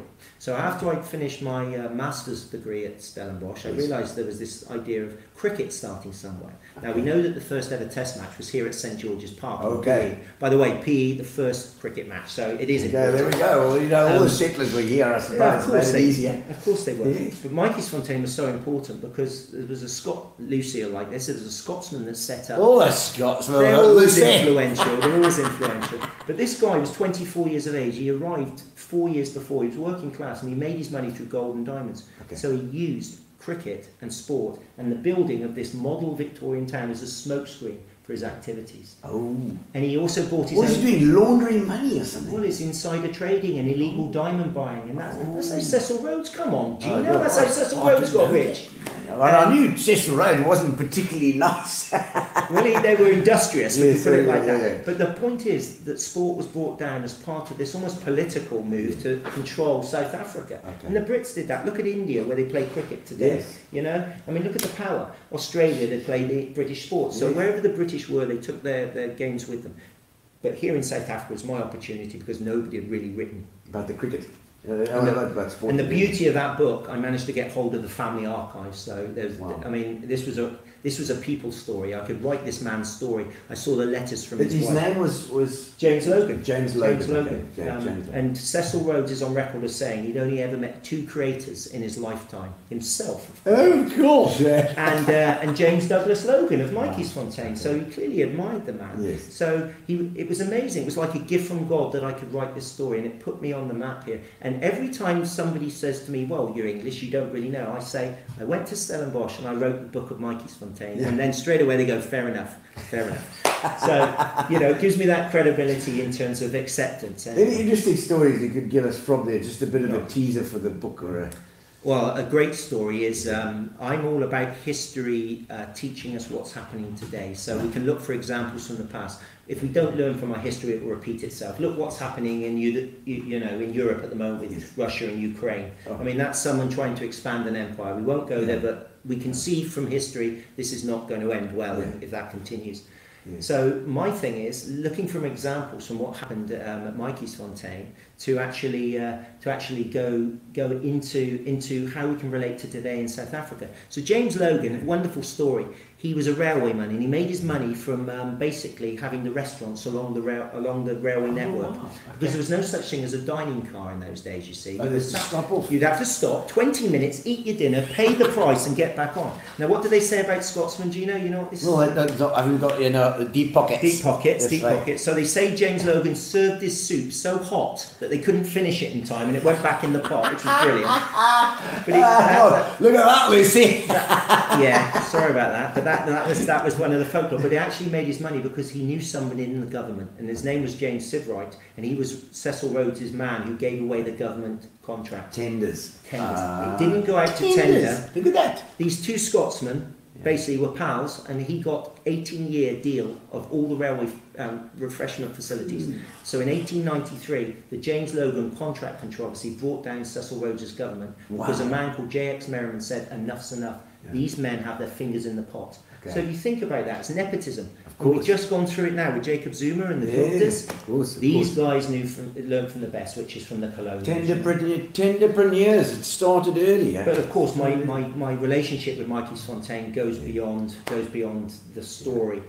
Gary, have you got the video? Yes, you've got the video. Yeah. Let's have a quick squiz at the video. Let's see what he's got. Right. As do you. And more backslapping. Now then, you may remember we told you recently about a man called Dean Allen who's established links with a township in South Africa. Their football team was enthusiastic but couldn't play in their local league because they had no equipment. Well, Dean is a keen Bristol City fan, and their kit man Roger Barton sorted him out with shirts, socks and shorts. That's right, and then he took them to Matjiesfontein, which is near Cape Town, and he's just returned with this film of his trip. They look very much the part, just like any other team lining up for the cameras. But this is the first time these players have ever had their own complete kit. They come from here, Matjiesfontein, and this is what the tourists see when they come to this beautiful outpost of empire. A highlight stop for the blue train taking the rich across the country. But they see only one half of the picture. This is the real Matjiesfontein, the other side of the tracks. A growing community of over 300 people, most living near the poverty line. Their passion football, their facilities basic. Every evening they turn out to play, practice or watch. Is that good? That good? I was delighted to present the children of the primary school with their kit. Oh, that's very beautiful, man. I never seen a shirt in South Africa, a shirt like that, as white as that. So I think the kids really appreciate what Bristol City has done for them. They've never been played in any of these shirts before. They haven't got a regular soccer set. I think that is very good for Bristol City to sponsor us with that jerseys. I think the kids is very proud of it. The senior team seemed pretty pleased too. Our people of the soccer players are very happy with the new t-shirts and playing in the new kit. With opposition like this around, you need all the help you can get. The Haka are not confined to rugby. Matjiesfontein prefer to gather for the Lord's Prayer. They played 3 matches while I was there. They won the lot. First goal, Matjiesfontein, 1-0. Thanks to Bristol City, they can now play in the local league for the first time. Maybe one day one of the Matjiesfontein players will pull on a Bristol City shirt at Ashton Gate. Dean Allen for PBC Points West in Matjiesfontein, South Africa. Finally, that was your team, the Bristol. That was quite fortuitous. I knew the goalkeeper played at the time, and you know the lads there. You know they never lost for 3 years wearing those shirts, which is quite incredible. Which is different from the real team. We're lucky if we go 3 weeks, 3 games, should I say, without losing. Yeah. But no, it was amazing to be able to give something, and it reminded me of the power of sport today. You know, just by giving them the same colour jerseys, they could play in a league, and that brought the community together. It gave them a focus for the weekend when they wouldn't go off and do other stuff. And also, you know, that was the other side of the tracks. The hotel at Matjiesfontein is what normally generates the interest in business. But for me, the guy that really is behind Matjiesfontein's success was a man named David Rawdon. And David Rawdon bought Matjiesfontein in 1968 and brought it back to its former glory. He was famous for the Marine Hotel, Lanzarote in Stellenbosch. Amazing man. And he said to me, Dean, you write a book about this place, and the breakfasts are on me. And that's why it took me 10 years to write it. Did you get breakfast? But my relationship with the place grew, and that's where we got married. We got married on the 26th of February, which was lovely. And yeah, I managed to persuade Danny to come there, and no, it was great. We had 35 of our closest friends, and it felt like the journey was completed for now anyway, and it was time now to move somewhere else, you know. Well, okay. Yeah. And yeah, because you said 15,000 copies. That's amazing. It's a bestseller in South Africa, which is incredible. And I love that idea of showing off the real story behind it as well. You try and get that real feel, you know. Yeah, without a doubt. No, it's an incredible story, and then there's a lot of folklore around the whole town and everything. But I say to people, the real story is even more amazing. This guy is a Donald Trump, a Boris Johnson, someone who knows how to play the media and be a personality and those kind of things. And I think we can learn so much. But the beauty of that book is it came from a PhD, so it means that it was researched to a certain level, but I had to write it for an audience, entertainment. And as I say, if you ever get the chance, please come and hear me speak, and I tell that story, and people love it because they can't believe it. And this is somewhere in South Africa, and I believe, Gino, they'll make a movie out of it one day because it's got everything. It's a period drama waiting to happen. Well, maybe we'll speak to our Stuart Forrest. We've had him on the show doing an animated version. Please do. And I mean that was just the first though. So obviously you've moved on, and when you moved now to PE, tell us about just briefly now how that came about. You had Adrian also helping you there as well, but the books as well. The Eastern Cape generally. No, what happened really? We actually flew down just before COVID. We came back to South Africa, and this was where we were going to stay. And then, of course, our world changed. As everybody knows, COVID started. But here in South Africa, we had one of the hardest lockdowns in the world. And Danny, thankfully, my wife now, she said, listen, we've got to get out of Cape Town. Let's get to the country. We didn't know it was going to last for 6 months, let alone 6 weeks, you know. So during a hard lockdown, you actually... We moved. We were footloose and fancy free. Do you know where we ended up? We ended up on the top of... the map of Africa, wilderness, this beautiful garden route. We had the ocean, we had everything. We turned into kind of hippies for 6 months, you know. Really? We had the most incredible experience, and we realised that we didn't have to chase anything anymore. We were in the most beautiful part of probably the world, or certainly South Africa, and opportunities presented themselves. One of the opportunities I'm sure we'll talk about is I got to interview the Springbok players, the rugby players. Oh yes. And during COVID, those were the kind of things that presented themselves, because I was one of the first people who got hold of Zoom and were doing online presentations. Yes. So the Players Fund actually said to me, Dean, would you help promote our charity? I remember they were doing that. Yes. Yeah, the Players Fund, for anybody who doesn't know, they're the registered charity here in South Africa who support injured rugby players. Yes. And all the top level guys back this charity. So there I was in Wilderness on my little iPhone, interviewing some of the greatest names in South African rugby history. You know, people like Scout Berger, Brian Habana, Jake White, of course, the management, Victor Matfield, you name it, we did it. So I understand how you put these kind of things together. So you talk about pressured moments. For me, every Thursday night was the thing. I think we've got a clip there, Gary. We've got a clip of some of the rugby players. He's busy doing it now, so we can chat about it. But let's talk about COVID while we're here as well. And so that was obviously one of the projects that you did. Yeah. And I mean, your income stream was probably coming from speaking engagements. Well, of course, and we were now an illegal industry because you couldn't actually. Same as me. Of course you were. We couldn't generate an income because we didn't have an audience. Yeah. And our income literally disappeared, and so I decided to do something worthwhile, which was actually to look at the comparison. Again, being a historian, thinking history should teach us about where we are now in the future. We looked at something called the Spanish flu, which happened, I'm sure you know, in 1920s. 1918 to 1920 was at its heart. And we'd gone through this before as a human race. And not only that, probably up to 100 million people died as a result of the Spanish flu. It's still, as we speak, the world's worst natural disaster. So it's hard to explain to children who are having to wear masks, who can't go to school. But some of the comfort is we've gone through this before and we'll go through it again and we will get through this. Yeah, okay. So two wrongs don't make a right, there's the saying. But in this case, a lot of our governments, our scientists took information from the Spanish flu, that incident that took there, and actually learned of how to deal with it now. And we're looking at the different waves and stuff that we're experiencing now. But an interesting story, one of my favourite stories, does anybody know why it was called the Spanish flu? No, I don't.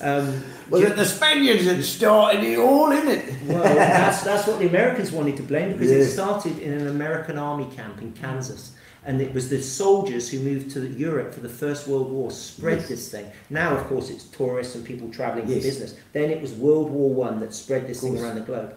The Spanish, bless them, who were neutral in the First World War, basically were reporting about this so-called flu quite openly, that one of the first people to get it was Alfonso XIII, their king. So they talked about this flu. Now, straight away, the British and the Americans could see their opportunity. They pointed at the Spanish and said, it's the Spanish flu. Oh, man. And do you know what the Spanish call it? They call it the French flu because they didn't want the label. So the French flu. There's the French as well, you know, but it's not us, it is you can imagine the British flu. It's just terrible. It's a conversation, but it just shows you the political comparisons we have today. You know how America, nobody wanted to blame. China. Look at us in South Africa. We reported this latest strain and we got the blame. I mean, it's just incredible. The South African flu. Yeah. Oh, God. But so that allowed me to actually do something. And next thing, I'm doing talks to Japan, the Philippines, to America. We had this thing, and I wasn't a medical expert, but I could do comparisons in terms of what was happening then and what's happening now. And also, the main thing is we will get through this, as we are doing now. You know, we're not thankfully, we're still wearing masks in South Africa, but unfortunately, we are coming through it now. Our kids are going back to school. So I did that on top of the hill in the middle of nowhere. And the other thing was, as I said, the rugby interview. So I kept myself busy. But to answer your question about the book, that's after lockdown finished. A lovely lady called Lisa Kerr, who runs the Victoria Manor in Craddock. Dear old Craddock. There's a couple of roads there. Is that the one with the whole street full of houses? Is that the one? And is that the Victoria Hotel on the side? It is. We have got a picture somewhere, Gary. I love it. We've got a picture of Market Street somewhere of Craddock. Oh, Gary's busy with his headphones. He's busy doing his thing there. The pictures will come in a minute. Yes, the pictures will be there. But no, I've been there. We've actually stayed there. We did a gig in the town hall, and I think that burnt down. Guys, I don't know. You can let us know, but I think that town hall burnt down. You're thinking about Kilmarnie, Queenstown? Was it Queenstown town? Queenstown. Oh, okay. I don't know if Craddock's town also. No, also like that. Craddock. Well, it's got a lot of problems. Craddock. I always say the potholes are as big as the welcome in Craddock. I mean, they've got potholes. You have to lift your car out of the thing. But no, to go back to it. Lisa said, why don't you? What you did with Matjiesfontein, you did a lot of stories. You put the place on the map. Would you not come to Craddock? So we ended up. Never invite Dean and his family because we were going for 2 weeks. We ended up staying for 2 months, and it was lovely because I realised that there was so much history in the Eastern Cape, so it brought me back. And then I started to travel to all these little dorpies and things like that. So when the pictures come up, I'll explain. We've got so many wonderful images within the book, and I wanted to call it Frontierland because I can see some of the questions. Why did you move to Port Elizabeth? Well, because this is the frontier. This is really where the country was moulded.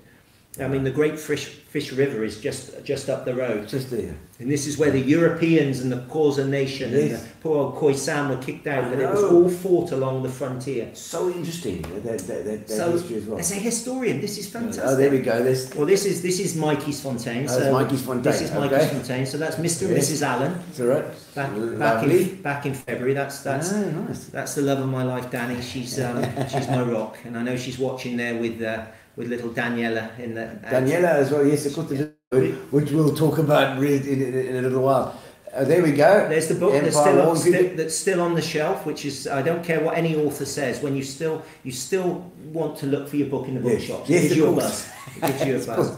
So, no, that was great. I mean, Jenny Twist Williams, the book lady, said to me, Dean, if you sell 2,000 copies, but we've got up to 15,000 now, and there's this day in history, which is obviously what we're working with at the moment. But Frontierland, all the pictures, included those on the cover, I've taken with my iPhone. So my designer says, Dean, won't you get a proper camera? But to be quite honest, it's a great picture. They're beautiful, aren't they? It's a lovely picture, I would say. Designer, no ways. I'm not spending that money. Yeah, no, I'm glad Where's that road? Where's that road? So the road on the left is near, it's going up towards Craffranet, and the one on the right, that's near Lady Grey. And there's a third book coming out, volume 3, and that's going to be at the Valley of Desolation near Craffranet. So for me, it had to be a picture book. It's not a heavy book. It's not an academic book. It's going to these little towns that places that were forgotten. Yeah. And you go to a place like Stainsburg or Hofmeyr, and there was tumbleweed going through the road. There was nothing there, but you look, and the buildings are magnificent, but they just forgotten and derelict. And I thought, do you know what? Somebody needs to tell their story. And that's what I do in these books. I try to give the place a book. And you find, have you been through a lot of places? I mean, I know that places like Prince Albert and Greyton and those places in the Western Cape, they've really taken a regeneration. Look at that. There we go. Now here's a man who's this is Lord Charles Somerset. Ironically enough, I'm from Somerset, but this man was the Cape Governor between 1814 and 1826, and he's the man who was responsible for bringing all the Englishmen down here. So he encouraged the 1820 settlers, and we know they're important in this part of the world. And as you can see, there are alternative pictures I try to use. I mean, can you imagine in 1820, Gino, being on a boat from a Bristol or a London? You don't know where you're coming. You're desperate. You're with your family. You get dumped in the middle of the Eastern Cape. And I tell you what, the animals are the least of your worries because you've got warrior tribes. You don't know how you're going to grow your food, and you are left to fend for yourself. Dumped out. These are incredible people. So these kind of stories, I mean, it just lends itself to wonderful history. It is. But remember, you've got opposition. This is Chief Sandile, one of the great Xhosa chiefs. Now, there were 9 frontier wars fought in this area. And as you know, when you explore, you can still see the forts, you can still visit these battlegrounds. So for a historian like me, I can still sense that tension in the air. And it means it's even more important. We're talking about this project I'm doing with my Xhosa friends, that we're going to look at our shared history and appreciate that. Because at the end of the day, this is our land, and we've all fought over it. You know, and I've got to be very respectful for everyone's kind of. Well, I think story. Like we were saying, politics and history are interwoven. I mean, the history that I learned at school was just one-dimensional. You know, it was that one-sided history. And it's so this kind of thing interests me so much, to find out what the Xhosa were doing. Where did what was their plan? How did they respond? You know, and a real feel. You know, because history is real. Yeah. It's not, you know, when you learn it at school, sometimes you just feel it, you wash over it. But it's real people. You need to tell the stories, and remember, the past is what's happened. History is what historians have written. Yeah. And generally, it's people like myself, you know, white middle-aged men that have written this story from their own perspective. Yes. And it's important that the other different communities in South Africa, they record their history in different ways. Yeah. Often it's oral, it's not written down. Okay. So their history tends to not be overlooked. But now, thankfully, in the new South Africa, we're trying to encompass everybody's story. And remember, it's not even a case of who was here first, because if that's the argument, then our Khoisan, the hunter-gatherers, they were here first. You know, we're all interlopers into this beautiful country we call South Africa. So this tension that sometimes we feel when we rename places and we look at ownership and land rights, of course, it is really problematic. But I believe, hopefully, if I can just do a little bit to explain the past and highlight, not in an academic way, not in a serious way, but highlight that these are true human stories, then people can relate to that. And perhaps they can approach them with less hostility and a little bit of softness. This, by the way, is where I was inspired. This was the map of Africa. This is Wilderness Beach, which is the Western Cape. And this is where we were privileged enough to spend 6 months of the lockdown. You can imagine, I didn't want lockdown to end. I used to run the fields, I swam in the sea. I was like Huckleberry Finn, I tell you. I was like, it was wonderful. Damn you, Dean! I know, I'm sorry. This is Market Street. This is Craddock. This is what inspired me. Lisa Kerr and her mum Sandra Antrobus, they're wonderful people. You find that in these little towns. This is a street as it would have looked in the 1840s and 1850s when Craddock was the centre of the routes to the north. And these houses, each one has their own story. Would you believe there's a house there where the first ever Victoria Cross winner, William Folds, lived? You can stay in that house. There's another house called the Lion Cottage, and this is where a Danish family lived back in the 1850s. And you know how they made the money?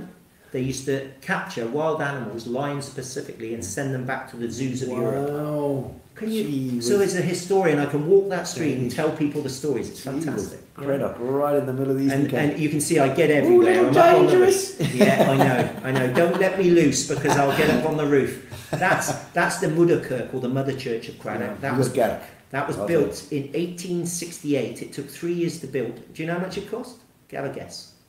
£35,000, which was a lot of money in those days. That is plenty for them. And it was actually built on a copy or plans of St Martin's in the Field at Trafalgar Square, which is quite incredible. They say that the Dominie, or the vicar, had an English wife, and when he gave her the choice of the plans, she went for the English design. So any of my London friends, you can probably recognise that. It looks more like a church, she would have said. Quite magnificent. But this place, Bedford. Now, Bedford is the story of the town that really has given me hope, because Bedford, unlike a lot of the places, has regenerated itself. It's come back to life. And do you know why? Because of a school. Education, for me, is the most important thing in the future of South Africa or any country. And because Bedford has got a successful school, the young people have moved back to this community, and the town is flourishing. Wow. So, and you can see that pattern. Town. That's fantastic news. I mean, here in Quebec, we've got wonderful schools, Grey, Collegiate, Pearson. We've got these wonderful schools. As long as our schools remain healthy, this town will have a future. That is the key to it, really. There is the school itself. People travel from as far as Somerset East, which is, an hour's drive to go to this school. And now it means the young design. People are actually, and the town is developed. So as I travelled the area, Gino, I could see a pattern. I could see that I wasn't just talking about doom and gloom. I could actually see seeds of hope. Growth. Where towns, apparently Bedford back in 2000s, it was a place you just drove through. It was also rack and ruin. But local people believe in the place and started to invest in it. There's also a garden festival there, which means that everybody looks after their garden. So everybody looks spick and span. So they sell flowers and seeds and plants. Well, no, they basically, there's a garden show. So it means your garden is on show. Oh my word.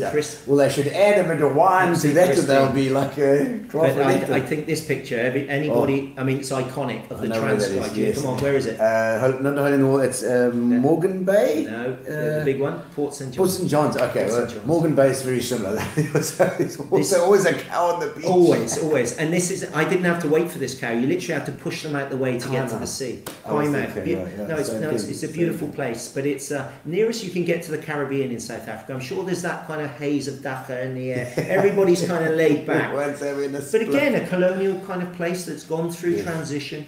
But for me, the Transky in these wide open areas, I think the next picture you can see how people live. Oh, yeah.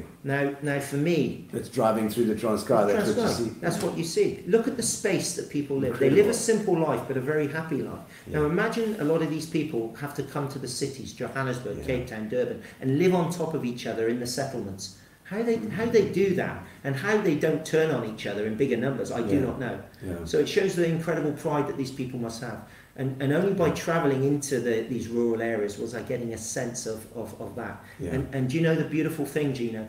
Now I'm getting approached by these communities to start telling some of their stories and be the mouthpiece of that.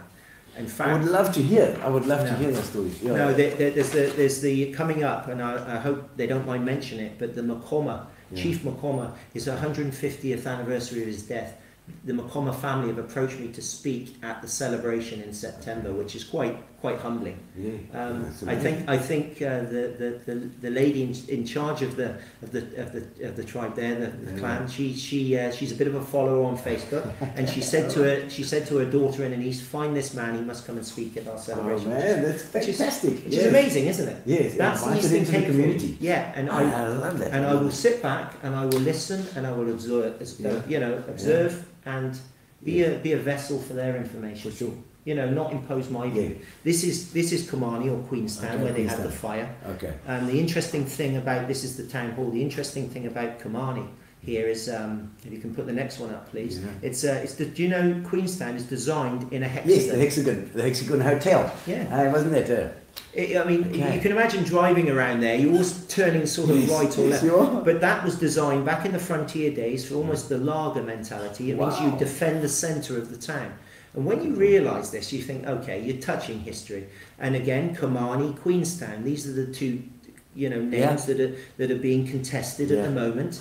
And we have to appreciate the different history that this represents. Makanda, just up the road, Grahamstown, of course. Yeah. It's King Williamstown as well. So for me it's fundamental. These guys, I've just got to give these a mention. Wonderful. This isn't a place called Uchi. Yugi, but I say Uchi. Uchi, okay. That man, a Scotsman, again the Scots again in South Africa. That's William Murray, and he founded Uchi because it reminded him of the river in Aberdeenshire. Yeah. And these two guys, I wandered up to the church as I did, and they had such pride. And the guy on the right said to me, Dean, will you just come in? And I took pictures. Yeah. And he said, my great-great-grandfather brought William Murray to this area and founded this area. Wow. So I realised that the local communities have so much pride for this as well. And they know the history as well. Was that Murray there in the corner? That's Murray in the corner. So he looks a wily old boy, doesn't he? Does Interesting little history. Lovely story here. A place called Sturkspreit.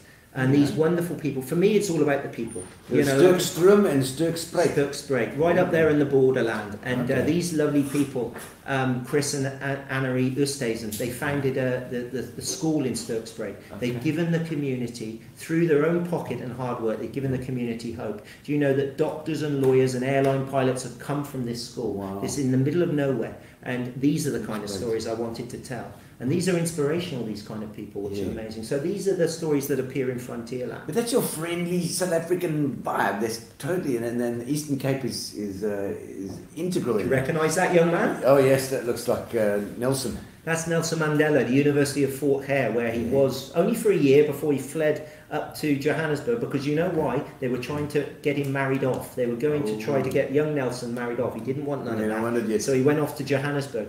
But the University of Fort Hare, again, it comes back to education. Alice, the town of Alice, which they're talking about renaming Makoma. Look at the timing again. Is fundamental, of course, to Eastern Cape education. So for me, just to visit these towns and get that kind of different vibe. And no, for me... While we've got these pictures, we can put maybe some comments too while we're going, renaming. Oh, there we go. This is it. Now, I just got to show you now, that's my friend Lally Boy. Now, I mean, look at how cool does he look. He's my friend. He's the South African Snoop Dogg, as you can see. Yeah, I can see that. But Lally will come at this history from a different perspective. Is he from here? He's from here. He's from the Eastern Cape. Okay. So for the Makoma celebration, Lally's going to come down and we're going to visit the family and we're going to tell some stories. And for me, what an education. I'm just going to listen to these people.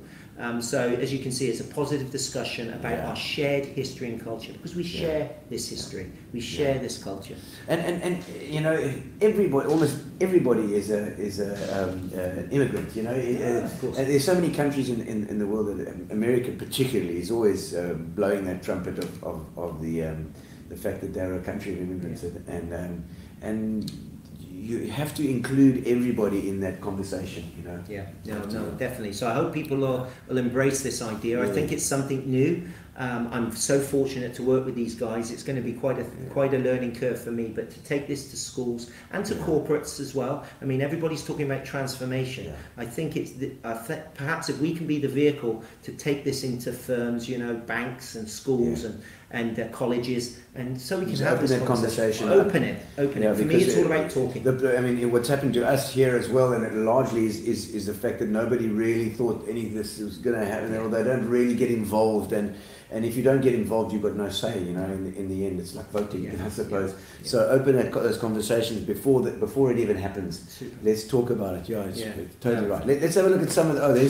Look at you. There I am again. Look at this. This was an interesting one. This is at dear old Dale College in King Williamstown, or Ponce as it's called now. Oh, there are a lot of Dale guys online. I'm sure. Hello to the Dale College guys, and my good friend Garth Shaw, who's done a fantastic job as the headmaster there. Okay. Do you know, Garth said to me, talk about a stitch up, he said, Dean, he said, would you come and speak to the boys? They need cheering up. And I said, well, what's happened? Would you believe that day that I spoke, that the government said that school sport was banned because of COVID? That Saturday they were going to play their big match against Queenstown. Queen's College. And so these guys were sitting thinking, I don't care what you say to me, but I hope, I said to them, listen guys, we will come through this, we've got to look at our history. But do you know what? They wore that badge with pride. I mean, look at that for a backdrop. But that's one of those schools which has colonial, almost European, history. But now 98% are Xhosa or African at that school. So they're embracing the new. And transformation is important for me. And Garth understands that. One of the things I was asked to speak at the Kingswood College Transformation Day, which was quite a privilege. And the message I left them with through sport, I said, if kids want to play soccer and basketball, give them that. Yes. Because at the moment they're leaving schools because they're playing rugby and cricket and other stuff. Give them the sports they want to play. That's transformation. That's about culture. That's about respecting where their heroes are, their role models. And of course, if they love the sport, they're going to play it. I mean, it's like my music, the music thing. I love drums. I play drums. I want to play drums all the time. It's true. There's another. There's the map. Okay. So literally, like the song says, I've been everywhere, man. You know. Yes. It's I've been all around this. These are just for the first two books. The gaps are filled in volume 3. Wow, okay. My mission was to go to the most obscure little places I could find. As you can see, Port Elizabeth, Quebec, or in East London. I've kind of left them for other books. Yes, okay. I will do my work while I'm here. But the smaller towns, the Aberdeens, Aberdeen, there's another Scottish connection. Aberdeen. New Bethesda, Lucy, you're still watching Lucy. Lucy, that's for you. For me, it's an incredible diverse province which has English, Afrikaans, Xhosa. You can see the influence of the Khoisan. Yes. You can see all these different influences through the language, through the buildings, through the fish. The mix. That was frontier land. Frontier land. And as you drive around, it says frontier country on the signs, doesn't it? So that was always going to be the idea for the book. So let's have a look at some of the comments before we fall behind too far. We've got I see Chantal Abel. Is it good evening, guys? Sending blessings. Just love Gino's spot, making a difference in our city. I hope so, Chantal. Loving the people. Thank you, Dr. Dean. Matjiesfontein was a special time. Paul Thompson. It was. He was my captain on the cricket pitch. He won't pick me again. I was awful that day. Yes, I believe so. There was some comments earlier about your cricketing skills. I talk a good game. I'm not necessarily as good. I saw Garth Webster on as well, also saying, because you played a bit of cricket himself. And Willie Schlettler there as well. Veronica Tinley from the Summerwood. Yes, we've had that with that Summerwood buddies. Mariana Lawrence, I see Mariana there too. She's a lovely lady. Also, has been involved in radio as well. Let's see, who else have we got here? I see Bronwyn Leashing, lived in Poole, Dorset for 15 years, so it's great. Yeah, Brit accent. Yeah, well, I taught, and she'll understand this, I taught at Bournemouth University for 4 years. Wow, okay. I went back there between 2015 and 2019. The money was good. I even bought a new car, but I was miserable. I missed South Africa. I missed the sunshine. Bournemouth's beautiful, but then it was no Cape Town. You know, it was no King's Beach. Yes. And I realised, how long have you been in South Africa? I've been here since the mid-90s, and I flirted with other places. Yes. I went to Australia for a year. Had a look. Most overrated country in the world. Well, there are a lot of South Africans. There's a lot of competition with South Africans and Australians, I tell you. Yeah. Willem Heckroot, the guide must be. That's it. The guides are historians. Absolutely, Willem. You're quite right, and if you're a guide, you've got to know that history of that place. Very much so. Blisteringly hot and where's it? Ulster? What did you say? I don't know. Is that Ulster? In Ulchester, UK. No, they're having some wonderful weather over in England. Summer solstice. But you know Wimbledon's starting soon, so they'll all break. It'll start raining. There's no more rain dance than Wimbledon. You know that. Neil Radford played for England, cricketer. Wow, Neil Radford. I know the name nice as well. Nice to see you, Neil. Thank you. Fantastic. Murray Gardner. Hello, Murray. From Austin, Texas. So Murray is Adrian's son, and they just travelled back to their other home, which is in Texas. So nice to see you, the Gardner family. Lovely. So thank you. First Soul Sister. There we go. Watching from the UK as well. Thank you. Thank Stuart Potgieter watching from the USA. I always confuse him with Stuart Potgieter, this photography guy. Stuart, I know who you are now. Thank you. Someone said, don't remember the ribbons. I will remember those. Yeah. Yes. There's so many people in this conservation story. I promise you, I'll try my best. If anybody's got any suggestions, please send them in, because I'll try to get to all the people that played a role in this story. Yes. Thanks, Samantha. Nice to have you on as well. Then. Yeah. Said, about Barry Richards and Brian McMullen. Yeah, mixing with the cricket royalty. Ooh, look at you. Yes.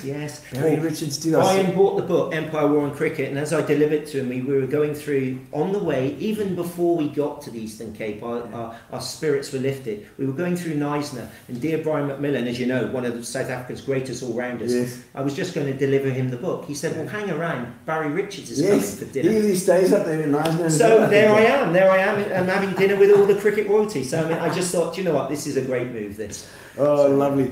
Well, I'm sure they'll know all the players that were on the Gino spot a little while ago. We had the Triple Crown, 8 of them in the studio with us, so you can have a look at that too. But before we go any further, Gary, can we turn the tides? I want to ask Gino a few questions because he's asking me too many questions. Oh, really? I'm going to just because I'm used to doing interviews, you see. So I'm going to now, and I know Gary warned me about this story. He doesn't know what I'm going to ask. They're not bad. Okay. There's a couple of things I wanted to.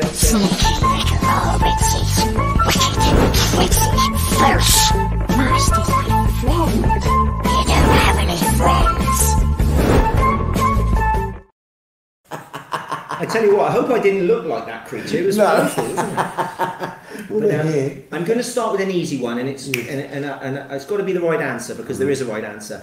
Elvis or the Beatles? Beatles. That's the wrong answer. Beatles. I've got the Beatles. It's behind you there. You can see. But he was called the King. Yeah, he was called the King. He was called the King. There was no one else like the King. All right, we'll agree to disagree on that one. Beatles or the Stones? You know, Beatles or Stones? I'll take Stones. No, listen. I've been to Gracelands twice. There's no one like Elvis. You know, I mean. No, look, I can get Elvis. You know, and to be honest, the first record I ever bought was an Elvis record. Okay, fair enough. I'll give you that. No, he was a frontier's man. He was there at the start. Yes, he was. Second question. Yes. Your most embarrassing moment on stage in front of an audience? I don't know if it's ever happened to you? But look, there've been quite a few of them. Okay, quite a few times. But I remember the one, and it wasn't so much embarrassment as because you always get through. You know, when you're on a stage, there's always a way. You wing it. You wing it through.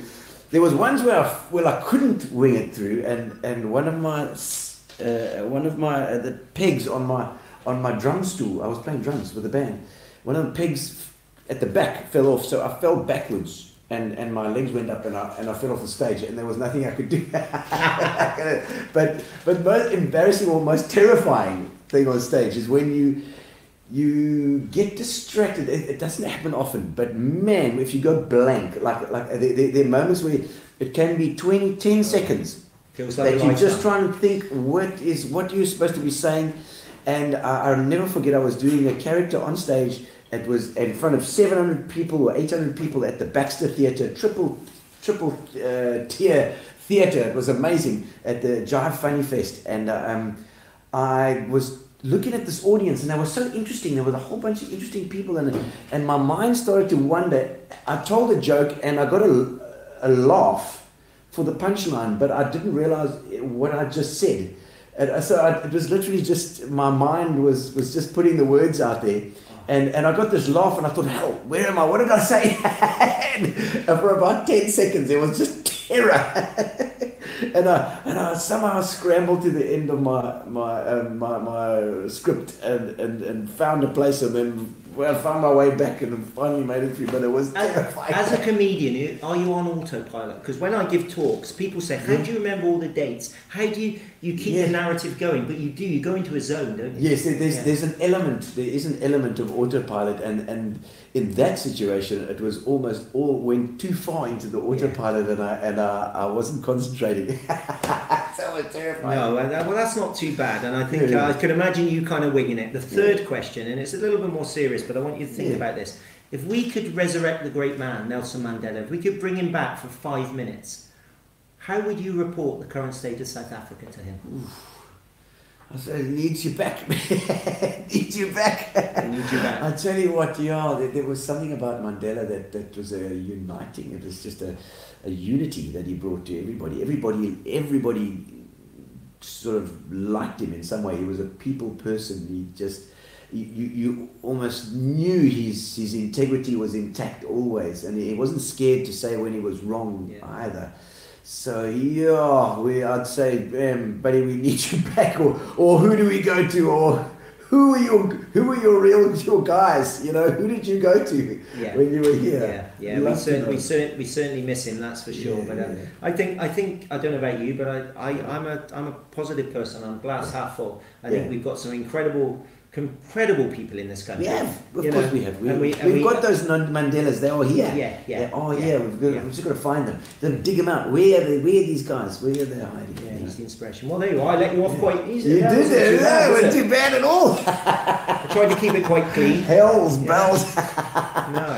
Oh man. Nice. And okay, so Gary's got a rugby video. Rugby video. He's written rugby. So I'm assuming this will be the Springbok interviews that I did. That you did. So you interviewed all the World Cup team? The 2007 World Cup team, really, and it was amazing. You talk about pressured moments. Yeah. So if you can imagine, we're doing this live.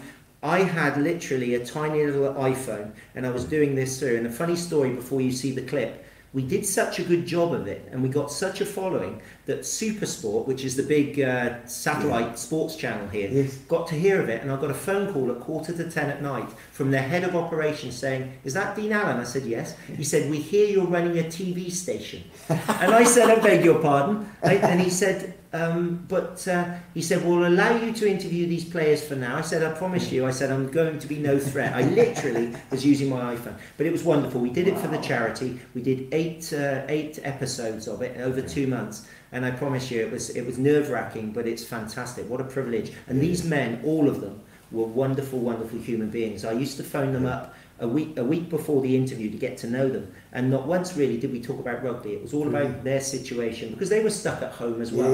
And I swear that the South African audience would tune in just to see how they lived and what was in the background. And you saw kids running past and all this, because it was real, wasn't it? That time. So if you can put that everybody up. was in the same boat. the winning goal, of course, and then we've got Osterrand. So let's start off with the captain and introduce him here. Good evening, Francois Pienaar. How are you, my friend? Dean, good evening to you and good evening to everybody that have signed up. But the world didn't know how good that team was, basically because we just came out of isolation and we had a tough patch to find our culture. Andre Joubert, the Rolls Royce of fullbacks.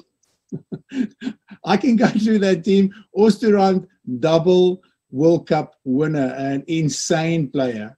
Mark Andrews was just insane. Kobus Wiese, Ruben Kruger, then Van der Westhuizen. That team was just a fantastic team. We've also got the man that kept you all under control at that time, the team manager, Mornay du Plessis. Mornay, are you in the room? Have we got you live and hooked up? Again, thank you for the opportunity and to be the 95 team dedicating also their efforts towards fundraising, thanks to the 95 guys and Francois and the team. No, it's an absolute pleasure to do this, and as you said, it's a wonderful sport, rugby, but it comes with its challenges, of course. And I think what the Players Fund do, it's invaluable. So I think we've spoken to various parts of Cape Town. We're now going to go to the most lovely part of South Africa, of course, the wonderful Free State. Us, are you in the room, my friend? Are you there? I'm here, Dean. Good, lovely to see you. What I will say is, last week I was interviewing John Smith, and do you know, he told me, he said, you can't have us on because he doesn't even have internet out there. I mean, what do you say to that? Yeah, obviously, they're always joking with me, you know, especially when in 2007, that era, John and the boy, John de Villiers, always joked with a farming boy from the Free State. Joel, I'd like you to just mention another one of your teammates, Ruben Kruger, another man who was taken far too early from us. What was his special attributes in the squad and as a player? Yes, I think Ruben was known as the silent assassin. He didn't say much. He was a real quiet guy.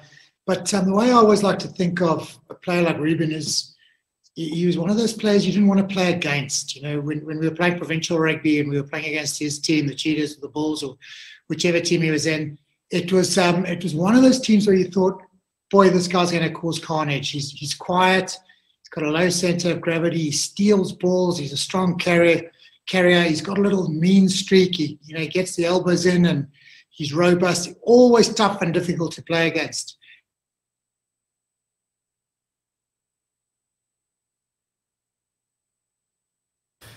It's got to play on the left here. All right. We've got sound there, Gary. Yeah, you've got sound. Bottom left is the player. I think. Yeah. Now, Right, so that was Stransky. And what a bunch of guys. Do you know what? That 95 win, as people know, I mean, you remember the film Invictus. It was it inspired a Hollywood movie. You know, Matt Damon playing Francois Pienaar there, of course, and Morgan Freeman playing Mandela. And no, Clint Eastwood was the director.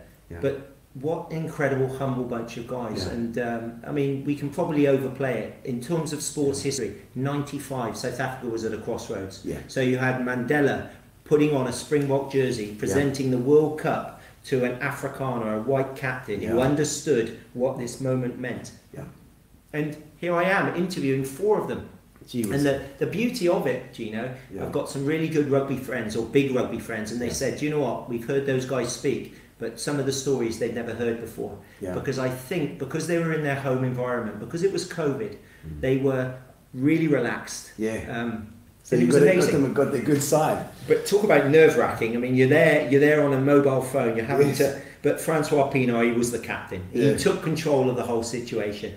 And no, the delightful men. And as I said, we had 8 weeks of those interviews, and I'd never have got that opportunity if COVID hadn't been there. Yeah. It would have gone to a super sport or something. Yeah. A Dan Nicol or someone like that. You know? So you've got the Beast on here as well. Did you also do the Beast? I did the Beast. Yeah. I mean, what a man. Let's have a look. Physicality, on the sporting field. Yeah. Well, let's face it. Talking of physicality, I mean, isn't that where the nickname Beast came in primary school? Perhaps you would have made a good goalie, but wasn't it your friends at primary school decided you were getting a bit of a handful there, so they gave you that nickname? Yes, I got that nickname, when when I was around about that age in primary school. And yeah, like I said, I was a bit of a man child, so I was bigger than the rest of my peers.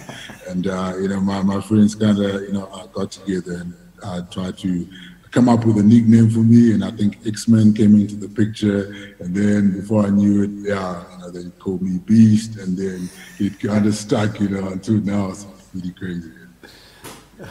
Great. Well, I always remember. He's such a shy guy. Oh, amazing. He's a shy guy, and because I've done a gig with him when he did a talk. Yeah. And he was so nervous for doing the talk. Such humble men, though. Lovely, you know, lovely. that's something about rugby. It's something Yeah. special about it, and so respectful. You know, Yes. and we're all in. We felt like we're all in the same boat because we're all stuck at home. We're all bored out of our heads. You know, and Yes. and this thing, but they had such respect for the charity, which was great. You know, and Yes, they all said yes. You know, I don't know about the current team. Obviously, they're under contract and whatever. Yeah. But that generation, the 2007 boys, amazing. Brilliant guys. Let's have a look at some of the comments, and then we're gonna talk about your baby, because Okay. this is Yeah. an incredible story. It's Sue Rose. Do you spread the words about the beauty of your friends and say it to your friends? Always do it. Yeah. Yeah, and you're going to be a marketing person there. If name changing is looking at the meaning of new names in towns and cities, for the most part, represented the place in the local language. You know, it's true. You've got to look at. Everybody's got to be a part of it. Though. Yeah. Everybody's got to be a part of that. For me, the discussion is the important thing here. You know, let's talk about it. Let's be inclusive. Yeah. What's the greatest thing about Port Elizabeth? Well, Anton, you're one of the guys. The people. Yeah. There really is. You know, they live up to the reputation, the friendly city. Ever since we've been here, extended welcomes. People have introduced other people.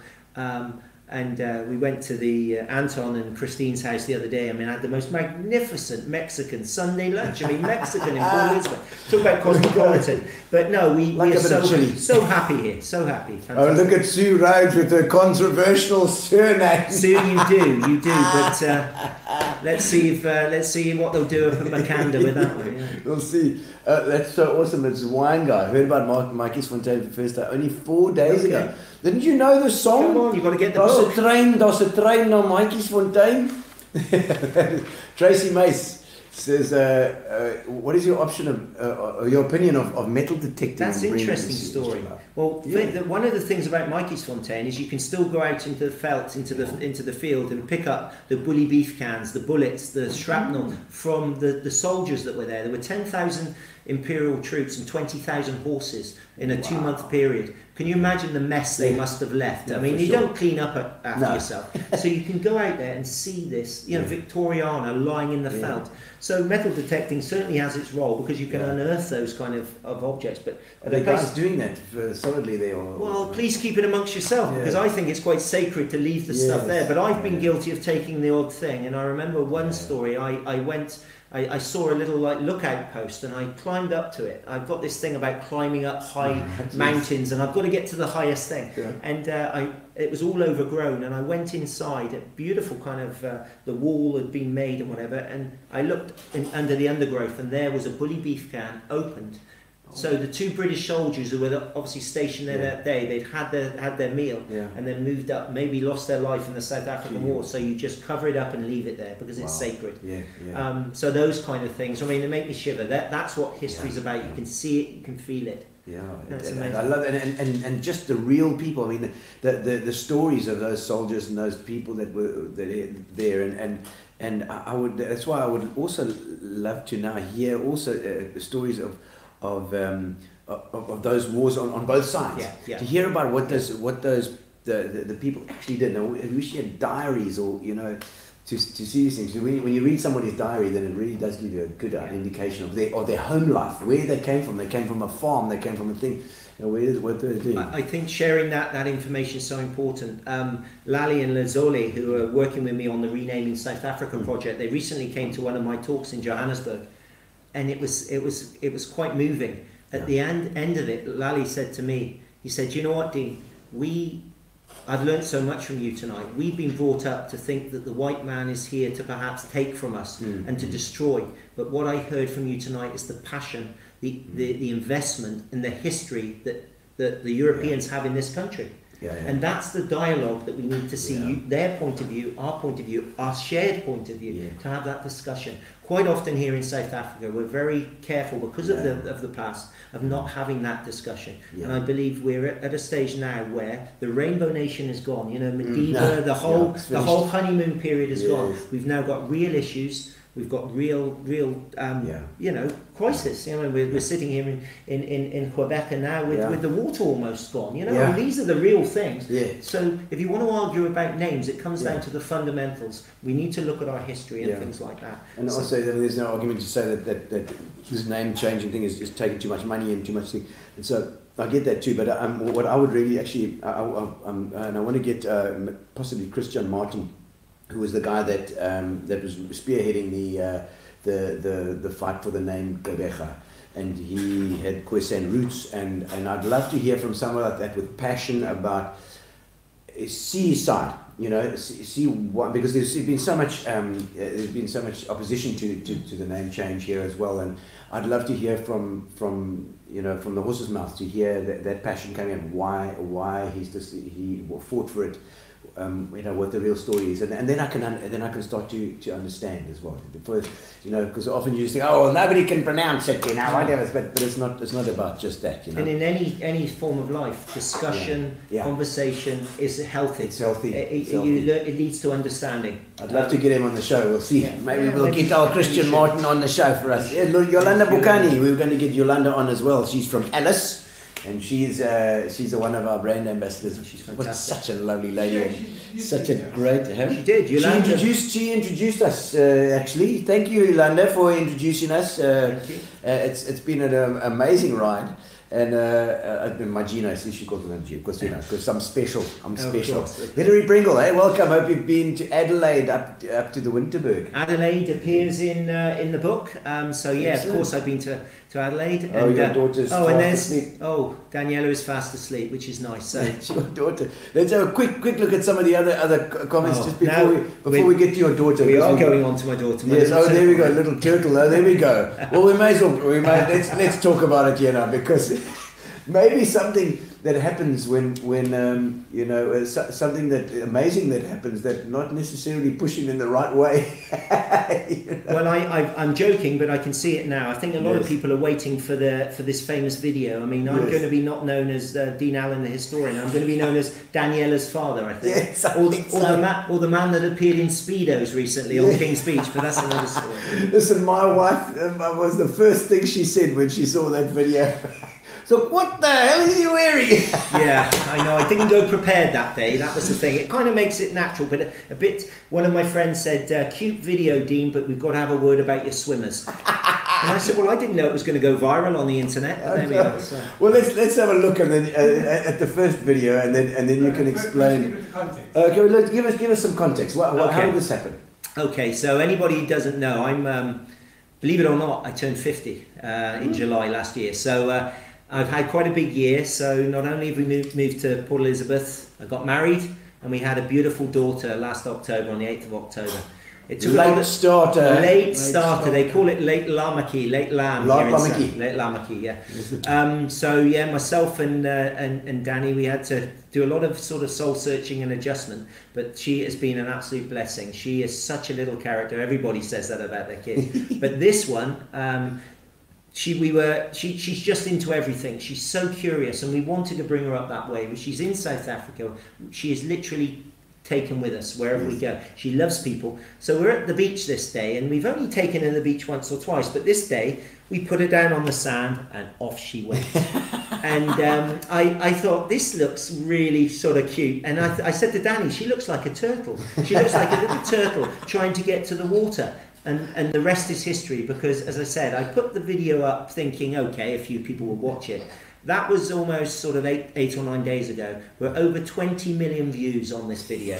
20 million 20 million views. views. So I can spend hours and days writing all this wonderful historical content, trying to, you know, add to education. And I promise you, listen to this, Gino, my following, which was quite big on Facebook, was about 22,000. Yes. Since then, we've just passed today, in the last hour, 75,000 followers. Unbelievable. As a result of the little turtle video that you're going to see now, I'm sure. So. Let's have a look at the little turtle. Oh my.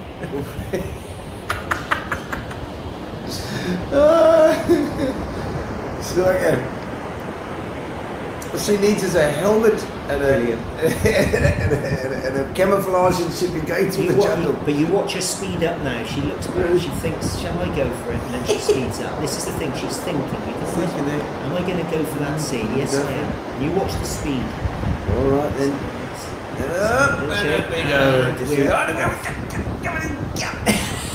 You watch your sound spray in a minute. She's off. But she looks back for Dad's reassurance any minute now. She's just seen where you are. No, she goes off. She goes, and then just chicken. And the cheeky smile. I don't know who she gets that from. I think probably her mum will say me. I don't know. But no, the funny thing was about that, we had such traction, and everybody kept saying, I mean, millions of people were watching this, and we had thousands of people saying, where's part 2? What happened when the little turtle reached the sea? The problem was, when the little turtle reached the sea, I was in my Speedos holding it. And that, I'm afraid, I never thought me and my Speedos would be viewed by 8 million people, but that's what's happened as well. So it's taken a life of his own. Have you got the one of his Speedo as well, Gary? Are you going to look it up as well? Thankfully not. Thank you, Gary. I'm glad. You'll have to go online to watch the Speedo one. Because let me tell you, my wife said as soon as she saw that Speedo, I was like, what on earth is he wearing? Tell him he's got to sort out his Gary, please, the viewers have had enough tonight. Please, spare them. But it just shows you, doesn't it, the power of social media. And the beauty is, tonight we've got an audience from all around the world. Yeah. They've come, they've watched. They say you never work with animals and kids, but proves that you should, because that's what they're doing. But for me, it's fantastic because I want to show some of my personality online. Yes, you know, it's part of me. I'm a family man now, and got the most beautiful wife and beautiful daughter. But I've got a feeling she's going to become more popular at some stage, because I think people are waiting for the next baby video, our little baby turtle, as she's known. It's unbelievable. 20 million views. And I mean, that must have created like a whole, your phone must have gone crazy. My phone, every day, I think I've got about 300 WhatsApps that are not answered. I'm getting messages from Bangladesh, from Trinidad, from Canada, from the United States, from Australia, saying how cute is your baby and those kind of things. And I don't know, I'm a bit reserved. I'm a private person. I didn't know whether to put that out, but how beautiful is that? And you know, I think we had something like 90,000 comments, and only 2 people said, oh, should you allow your baby on the sand because of the bacteria? And I thought, do you know bacteria? What? No, I thought they need bacteria. Come on. What can you do? For Otherwise, you're going to end up with another COVID. No, you're a dad. It's one of the best places to grow up in South Africa, because you experience nature, isn't it? Yes. And that baby, she's going to grow up speaking Slovakian, Afrikaans, English. She's got a choice of living here or going back to Europe. I hope she lives here, because that's where we are. But what a place to grow up. And we go back to education. I still believe we have some of the best schools in the world here, with old-fashioned values, and I'm looking forward to really growing in this country. It's a lovely place to bring. It's a lovely place to bring up children. You know. Well, that's it. We're sounding old now, aren't we? They do. And I know I've got the second little getting to know you part to sort of round it off nicely for this. It's a couple of getting to know you, but now I want the getting to know you section, please. I want the little introduction. There we go. Get to know you, get to know all about you. Julian. Wonderful. I like this. Okay. So, what makes your favorite place that you've ever been to better than all the other places that you've been to? Well, I've said it before, South Africa and its people.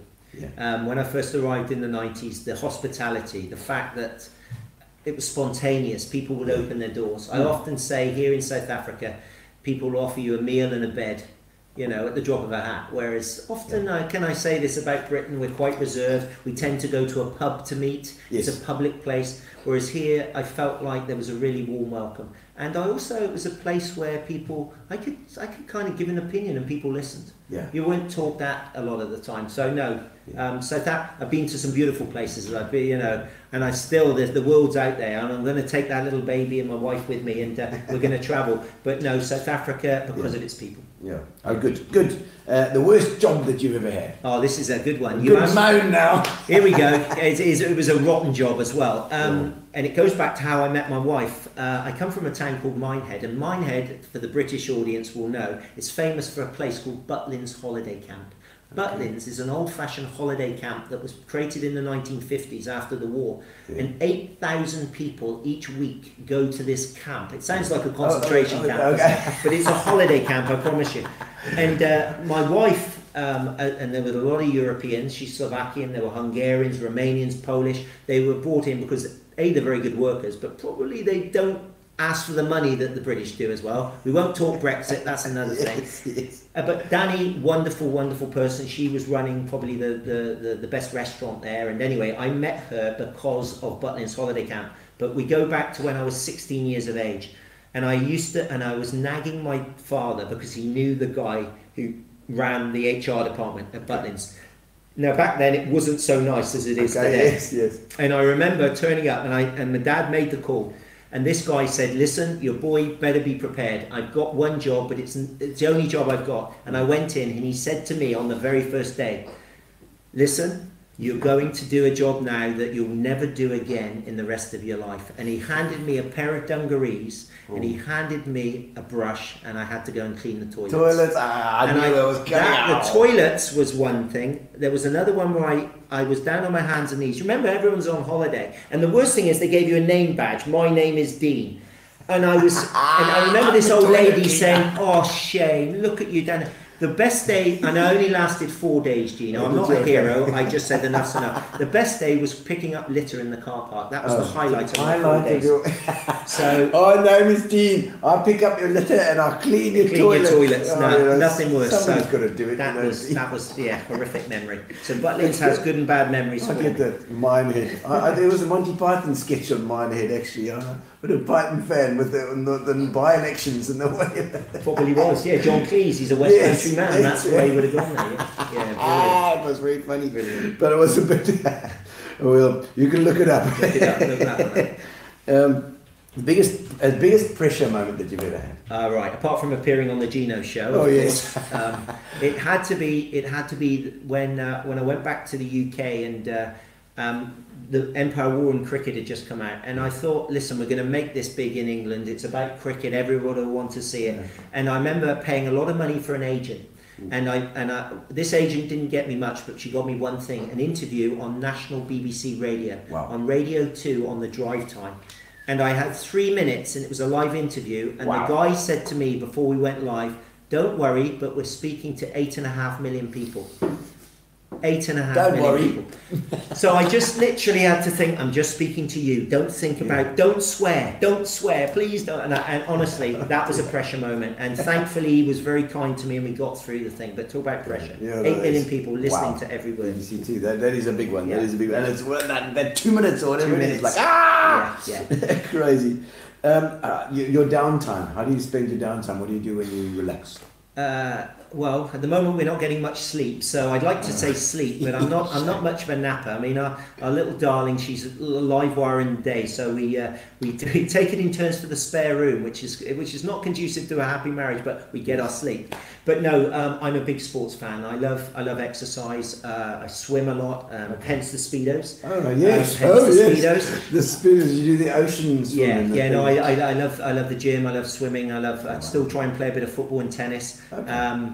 I'm a Bristol City supporter, so I'm long suffering. That's why I lost my hair. You know, I'm always supporting the underdog. One day they'll take the cup. But history's my passion. I mean, storytelling. Of course. I mean, this isn't a job, is it? You do the job you love. You do the job you love. So that's my downtime. Sport and reading about history and stuff. Love it. Yeah. Have you ever been in a car accident? Oh my goodness, have I been in a car? Have I been in a car accident? Probably, probably one you've never heard of. When I was 18, I just passed my test. And I remember, you remember when you're 18, you want to drive your dad's car everywhere. You just want to take people. And my sister wanted to go out. So I said, okay, I'll take you out. So I dropped her off in the local town. And as I was coming back, pitch black, it was the middle of winter. And where we live, close to where we live, there's a racehorse stable. And my dad had a Sierra Sapphire. Do you remember the Ford Sierra? It's the one with the... And they're curved, which they're kind of smooth and curved. And thankfully, it probably saved my life that night, because as I went round the corner, there were 4 racehorses in the middle of the road. Man. And to this day, I can't remember what happened, but apparently 3 ran back down the lane and 1 horse stayed there. I hit this horse, it went onto the roof, it flattened the roof of the car. The only thing I did was I knocked out my front tooth, so this is actually a crown. It knocked me out, and the car travelled about 50 foot, and people coming the other way could see what happened. And I had concussion. But that was my brush with death. I thank the Lord that he spared me that day. And do you know what? The good old NHS, I was taken to the local hospital in Minehead, even after that incident, and I was discharged within the next hour because they said I was okay. Oh man, after concussion. So yeah, no, it was quite some story. So scary. It's scary. I remember the Sapphire was the other sedan version of the Sierra. Sierra. Great car. Goeie karre. We have a lot of Sierras here in Port Elizabeth. They're still running around, And Gary had one for a long time as well. We used to call it the cockroach pit. Oh, was it that bad, Gary? It was just full of cockroaches. In fact, cockroaches got loose. A few cockroaches got loose. Gary, that's nothing to be proud of. Cockroaches in your car. No, keep that quiet. It was terrible. It was terrible. Shame the late Sam Minnie eventually got that car. He bought it from you. I think cockroaches flourished. They flourished after Sam. You didn't charge him extra for the inhabitants, no. Did you ever have a drop the mic moment? Ah, well, yeah, if those moments happen, I tell you what, talk about pressure situation, you know, as a speaker. Have you ever heard of a thing called Pecha Kucha? Pecha Kucha? Pecha Kucha as a speaker is like literally testing your skill. It's a thing that's worldwide phenomenon, and basically it was developed in Japan, and it's you've all been to talks Death by PowerPoint, where somebody has put a PowerPoint up and it goes on for hours. In this service, this is thing in this. Oh, you know, the Japanese said enough's enough. Number 1. Yeah. Enough's enough. If you can't get your point across in 6.5 minutes, you shouldn't be speaking. So Pecha Kucha is an entertainment where basically speakers are picked, and you go along and you have 20 slides, and literally they're changed automatically in 6.5 minutes. So I tell the story of Matjiesfontein. It normally takes me about 45 minutes. I put on a show, I take my time. I have to tell this story in 6.5 minutes. But not only that, the night that I do it at Pecha Kucha, it's at Cape Town City Hall. There are 1,500 people in the audience. And I'm thinking, I don't know if Phil's listening, but my best mate Phil, brilliant. He's so laid back. I sit there in the front row before my time comes on, and I said, Phil, have you seen this audience? He said, what are you worried about, Dean? You do this all the time. I said, Phil, it's the Cape Town City Hall. There's 1,500 people. So I'd already practiced in the day, and I kept getting behind, and I was getting more and more stressed. So I thought, do you know what? I'm just going to trust this. So with a couple of brandy and cokes, and you know brandy and cokes are our medicine in South Africa, I get up on the stage, and thankfully the guy before me, he was probably one of the most boring speakers I've ever heard at Spectacle. Thank goodness. And I started off probably with brandy and coke inside me with the first line, "Good evening, Cape Town."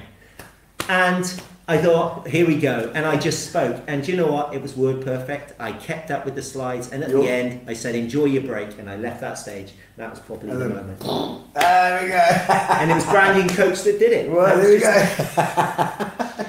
Oh, Dean, it's been fantastic to have you on the show. I don't know if there's anything we've left out. There was so much to talk about as well. What a joy. I'd love to come back. You were absolutely, and I'm sure we're going to be one of our hubs we're going to do. We need to have a show from you every now and again, especially if you've been traveling around and your history and your journey with this with this thing that you're doing with Adrian Gardner as well, writing the history here. I absolutely love it.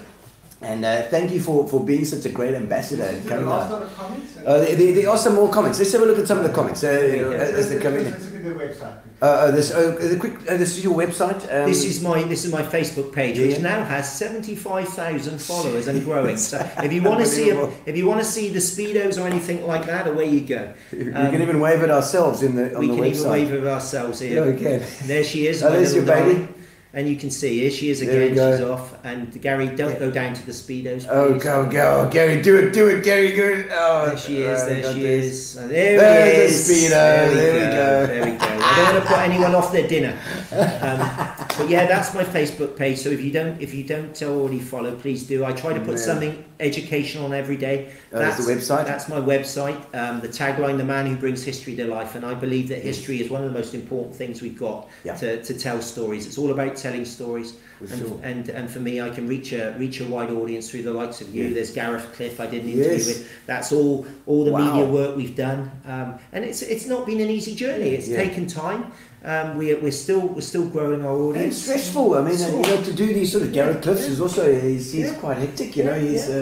So you've got to be out there and you've got to take that risk. No, you've got to take the risk, and I will travel back to Adelaide. I will go, and if anybody would like a signed book as well, of course, just contact me through my email address, which is dean@deanallen.co.za. And I'll sign them for you. But no, it's an absolute pleasure to be here tonight with you, Gino, and thank Gary for all his hard work. It's a pleasure. I've never known such a hard-working guy in the background there. I see there was a comment there. I just spotted a comment there from Greg. He said a couple of. Here he is. There he is. Gary. For a bloody change. I'm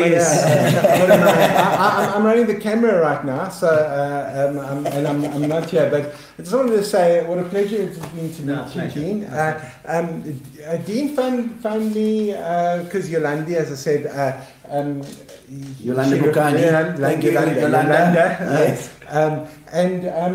And Dean was so enthusiastic, and I could hear within a minute or two of talking to him that spirit of loving the Eastern Cape with all of his heart, which is something that Gino Spot is it's something that has driven us since the day we started. That he shares that same passion, and as an entrepreneur in an industry.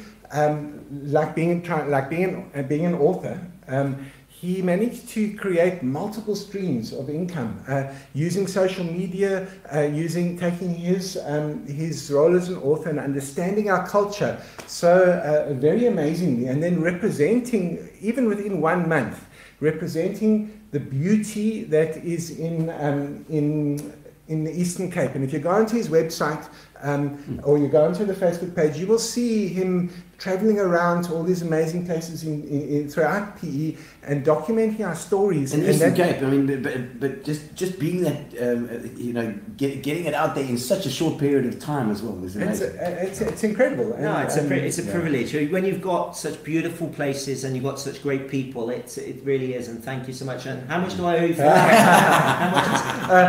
And one last thing, I spoke about the spirit of collaboration, and the amount that Dean has taught us over the last 2 days, and the ideas we've managed to share, and the way we've managed to, just in such a short time, share our platforms and reach out to Dean's audience and introduce Dean to our Gino Spot Eastern Cape audience as well.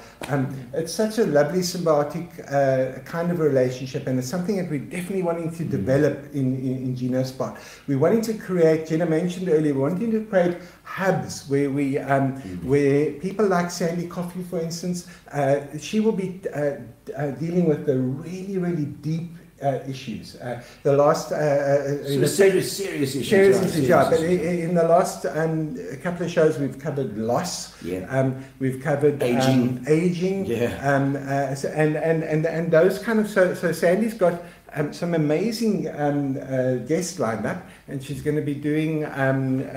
She's got the Thomas Schaffer, the worldwide head of Volkswagen. He was, of course, head of Volkswagen here, and he's gone on to become the worldwide head of Volkswagen. Isn't that incredible? From PE here as well. And we can spend some time to getting to know him. You know, and that's good. So it's behind the scenes. It's a bit of a different take. And Dean, thank you for being prepared to share some things that are unusual and are unknown about your life.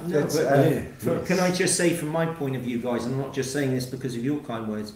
In all my experience of dealing with sort of media and things, I mean, what you do here is spontaneous, it's creative, is that there's an energy. And I know, having spoken to people, as soon as I came to Port Elizabeth, your names came up. The fact that you know, and it was, I suppose it was inevitable we were going to meet, but your professionalism, how we set this up. I mean, you can't see, ladies and gentlemen, but here is a wonderful studio, and it's authentic. It's real. It's not.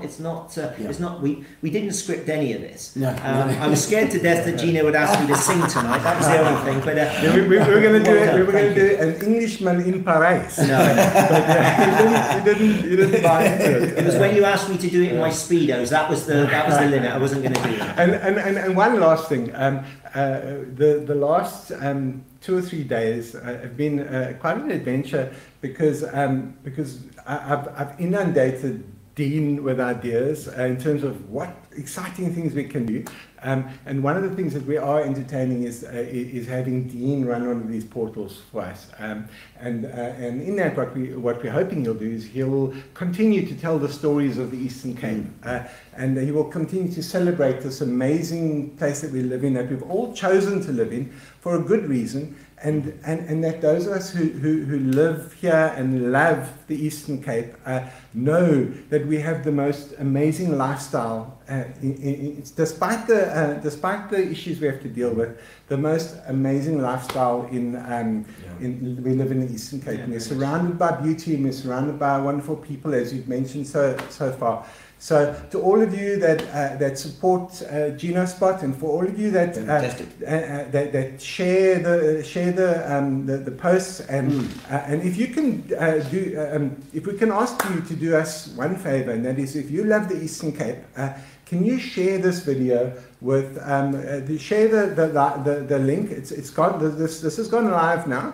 But it's going to YouTube link, there's a YouTube. It's on. You can look on YouTube and you can look on Facebook, and it's linked to the top of Dean's page. So if you share any of those links with friends, they can get an experience of the Eastern Cape, and they can with Gino Spot, especially expats and people who've left and feel the need to also reconnect, because that's also what this is about. It's all about a reconnection, you know.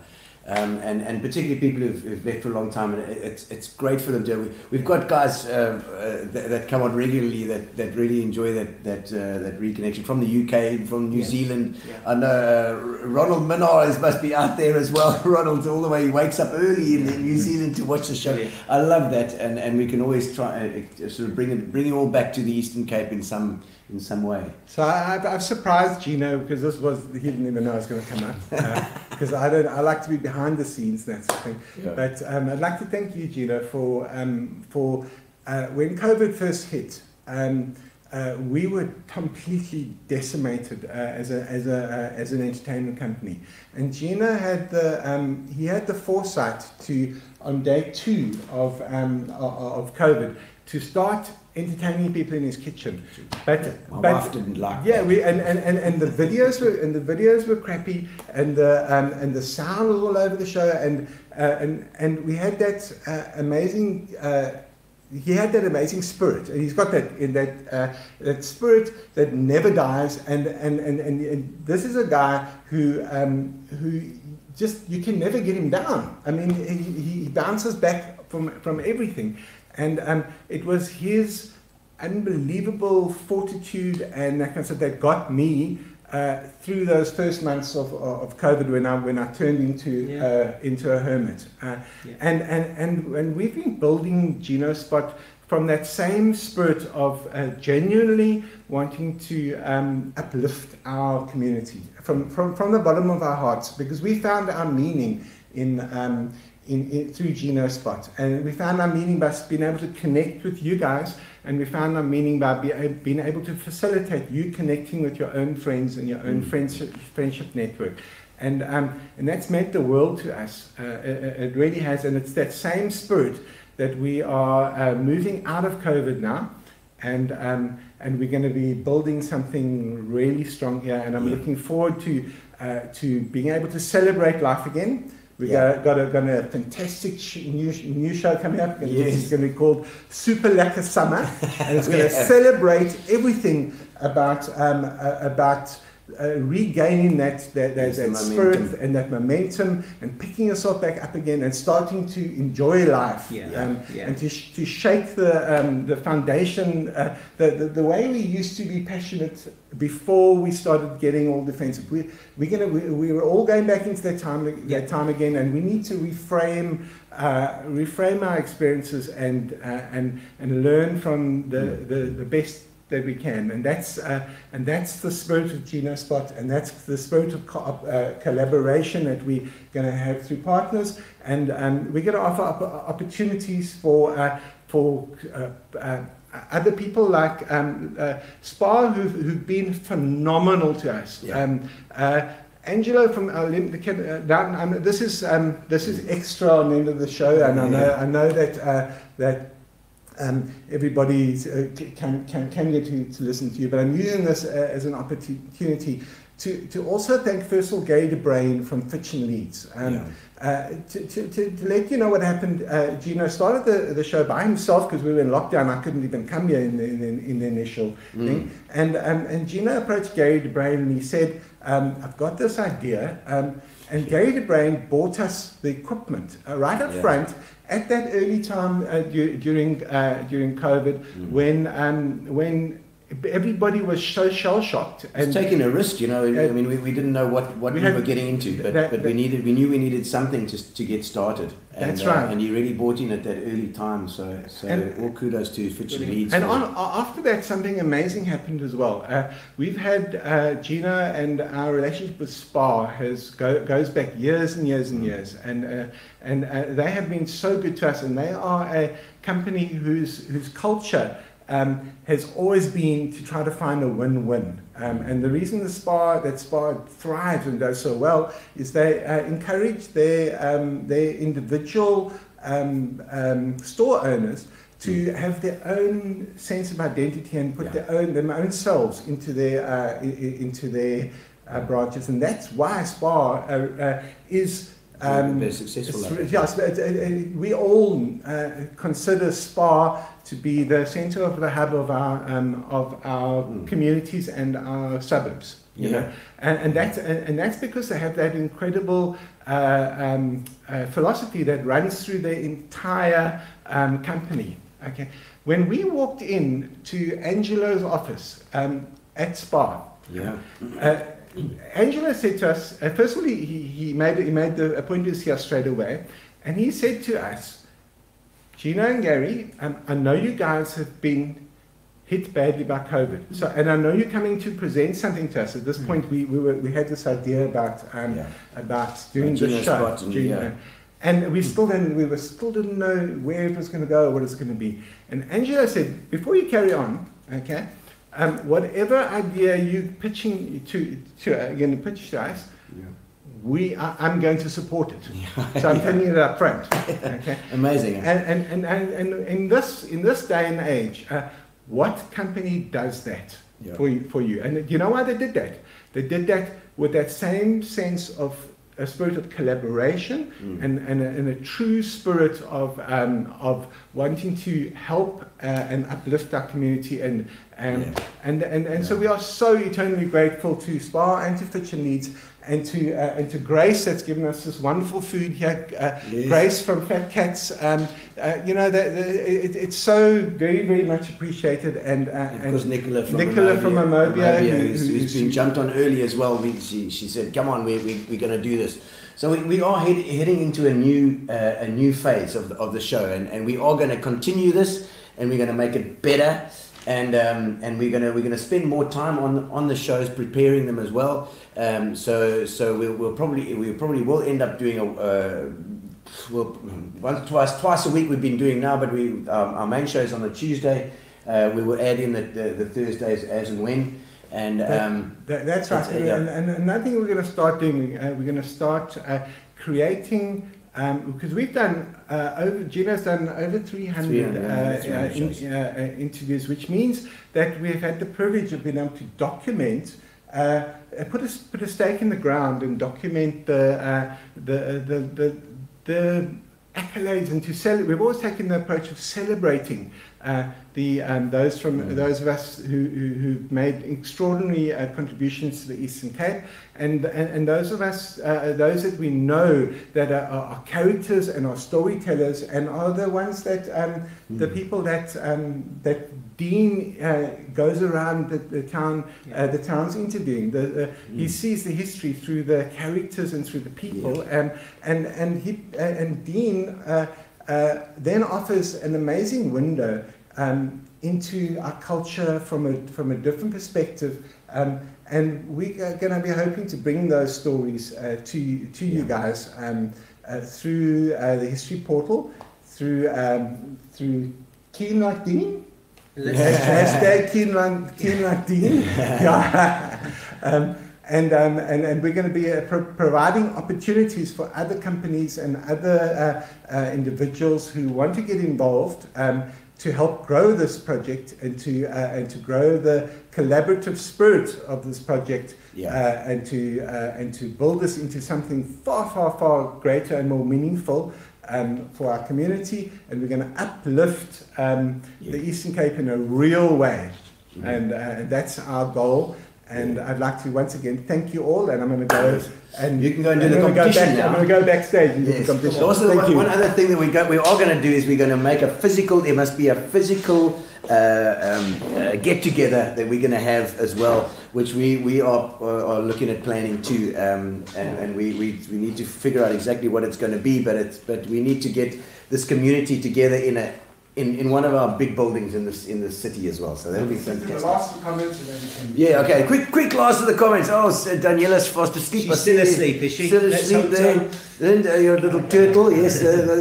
Garth Webster says development of small dorpies is all about passion and vision. You're right, Garth. Totally. He's in the property trade as well. Great. The drinking holes of EC. I'm going to ask a question now, and if somebody answers the question before we get that thing up. Greg Smith send me a whole lot of questions here for people who know PE. How many burgers could you buy at the Hamburger Hut at 2 a.m. for 20 rand? He says. I want to know the answer to that, because I think you can work it out. If you can, send me the answer, and we'll try and organize you a prize. Garth West, come on, he hasn't had electricity for about 2 weeks. Oh dear, it sounds like load shedding there. Ronald Minor, there he is. Morning, Ronald. Guys, he says, he's all the way from New Zealand. Have a shower, please. Yes, please. Chris asked, sorry, never updated my profile. What an amazing check. Thank you very much. Michael Clement, he's on the beachfront here. Love that. Thank you. It's pineapples because of Bathurst, you see? Yes, Bathurst, the pineapple there. Yeah. Christina here from the UK. Hello, Krista. The Speedos went viral, says Philip. Not sure about that. Not your babies, he said. Oh dear, I don't know about that. Oh, thank you guys. Brilliant. Yes, competition time. All right, so it's competition time. There's nobody that's answered the question yet. The answer to that was the Rio Hamburger Hut. It was a Rio Hamburger Hut, and it looked like 10 rand. So this is 4 burgers, 2 burgers. Have we got a winner? So the answer would have been 2 burgers. Yeah. Hey, we got it. See, he's one of my students. Monroe! Top of the class. He knows it well. Obviously, he's been drunk at 2 o'clock in the morning. Well done, Monroe. You got the answer to the question. Brendan Kelly's 4 burgers is wrong. You might be right with the price. But Rio was 10 rand. 10 rand or Rio. Thank you so much, man. Fantastic to have you on. Wow. Keep up the good work. Thank you, Gary. Thank you, everyone. And we'll see you on Tuesday, I believe. Yes, Tuesday it will be. Next Tuesday, we'll see you online. Woo! Cheers, guys. Take it as far. Take it in Pitching Leads. Thank you to Anovia and Grace and Fat Cats. Love you. Relax, sit down.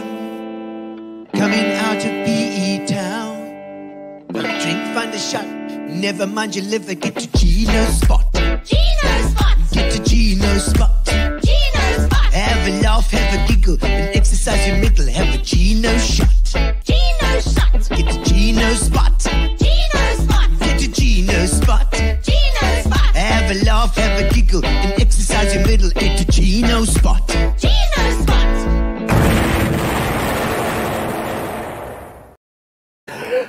I could have warned you.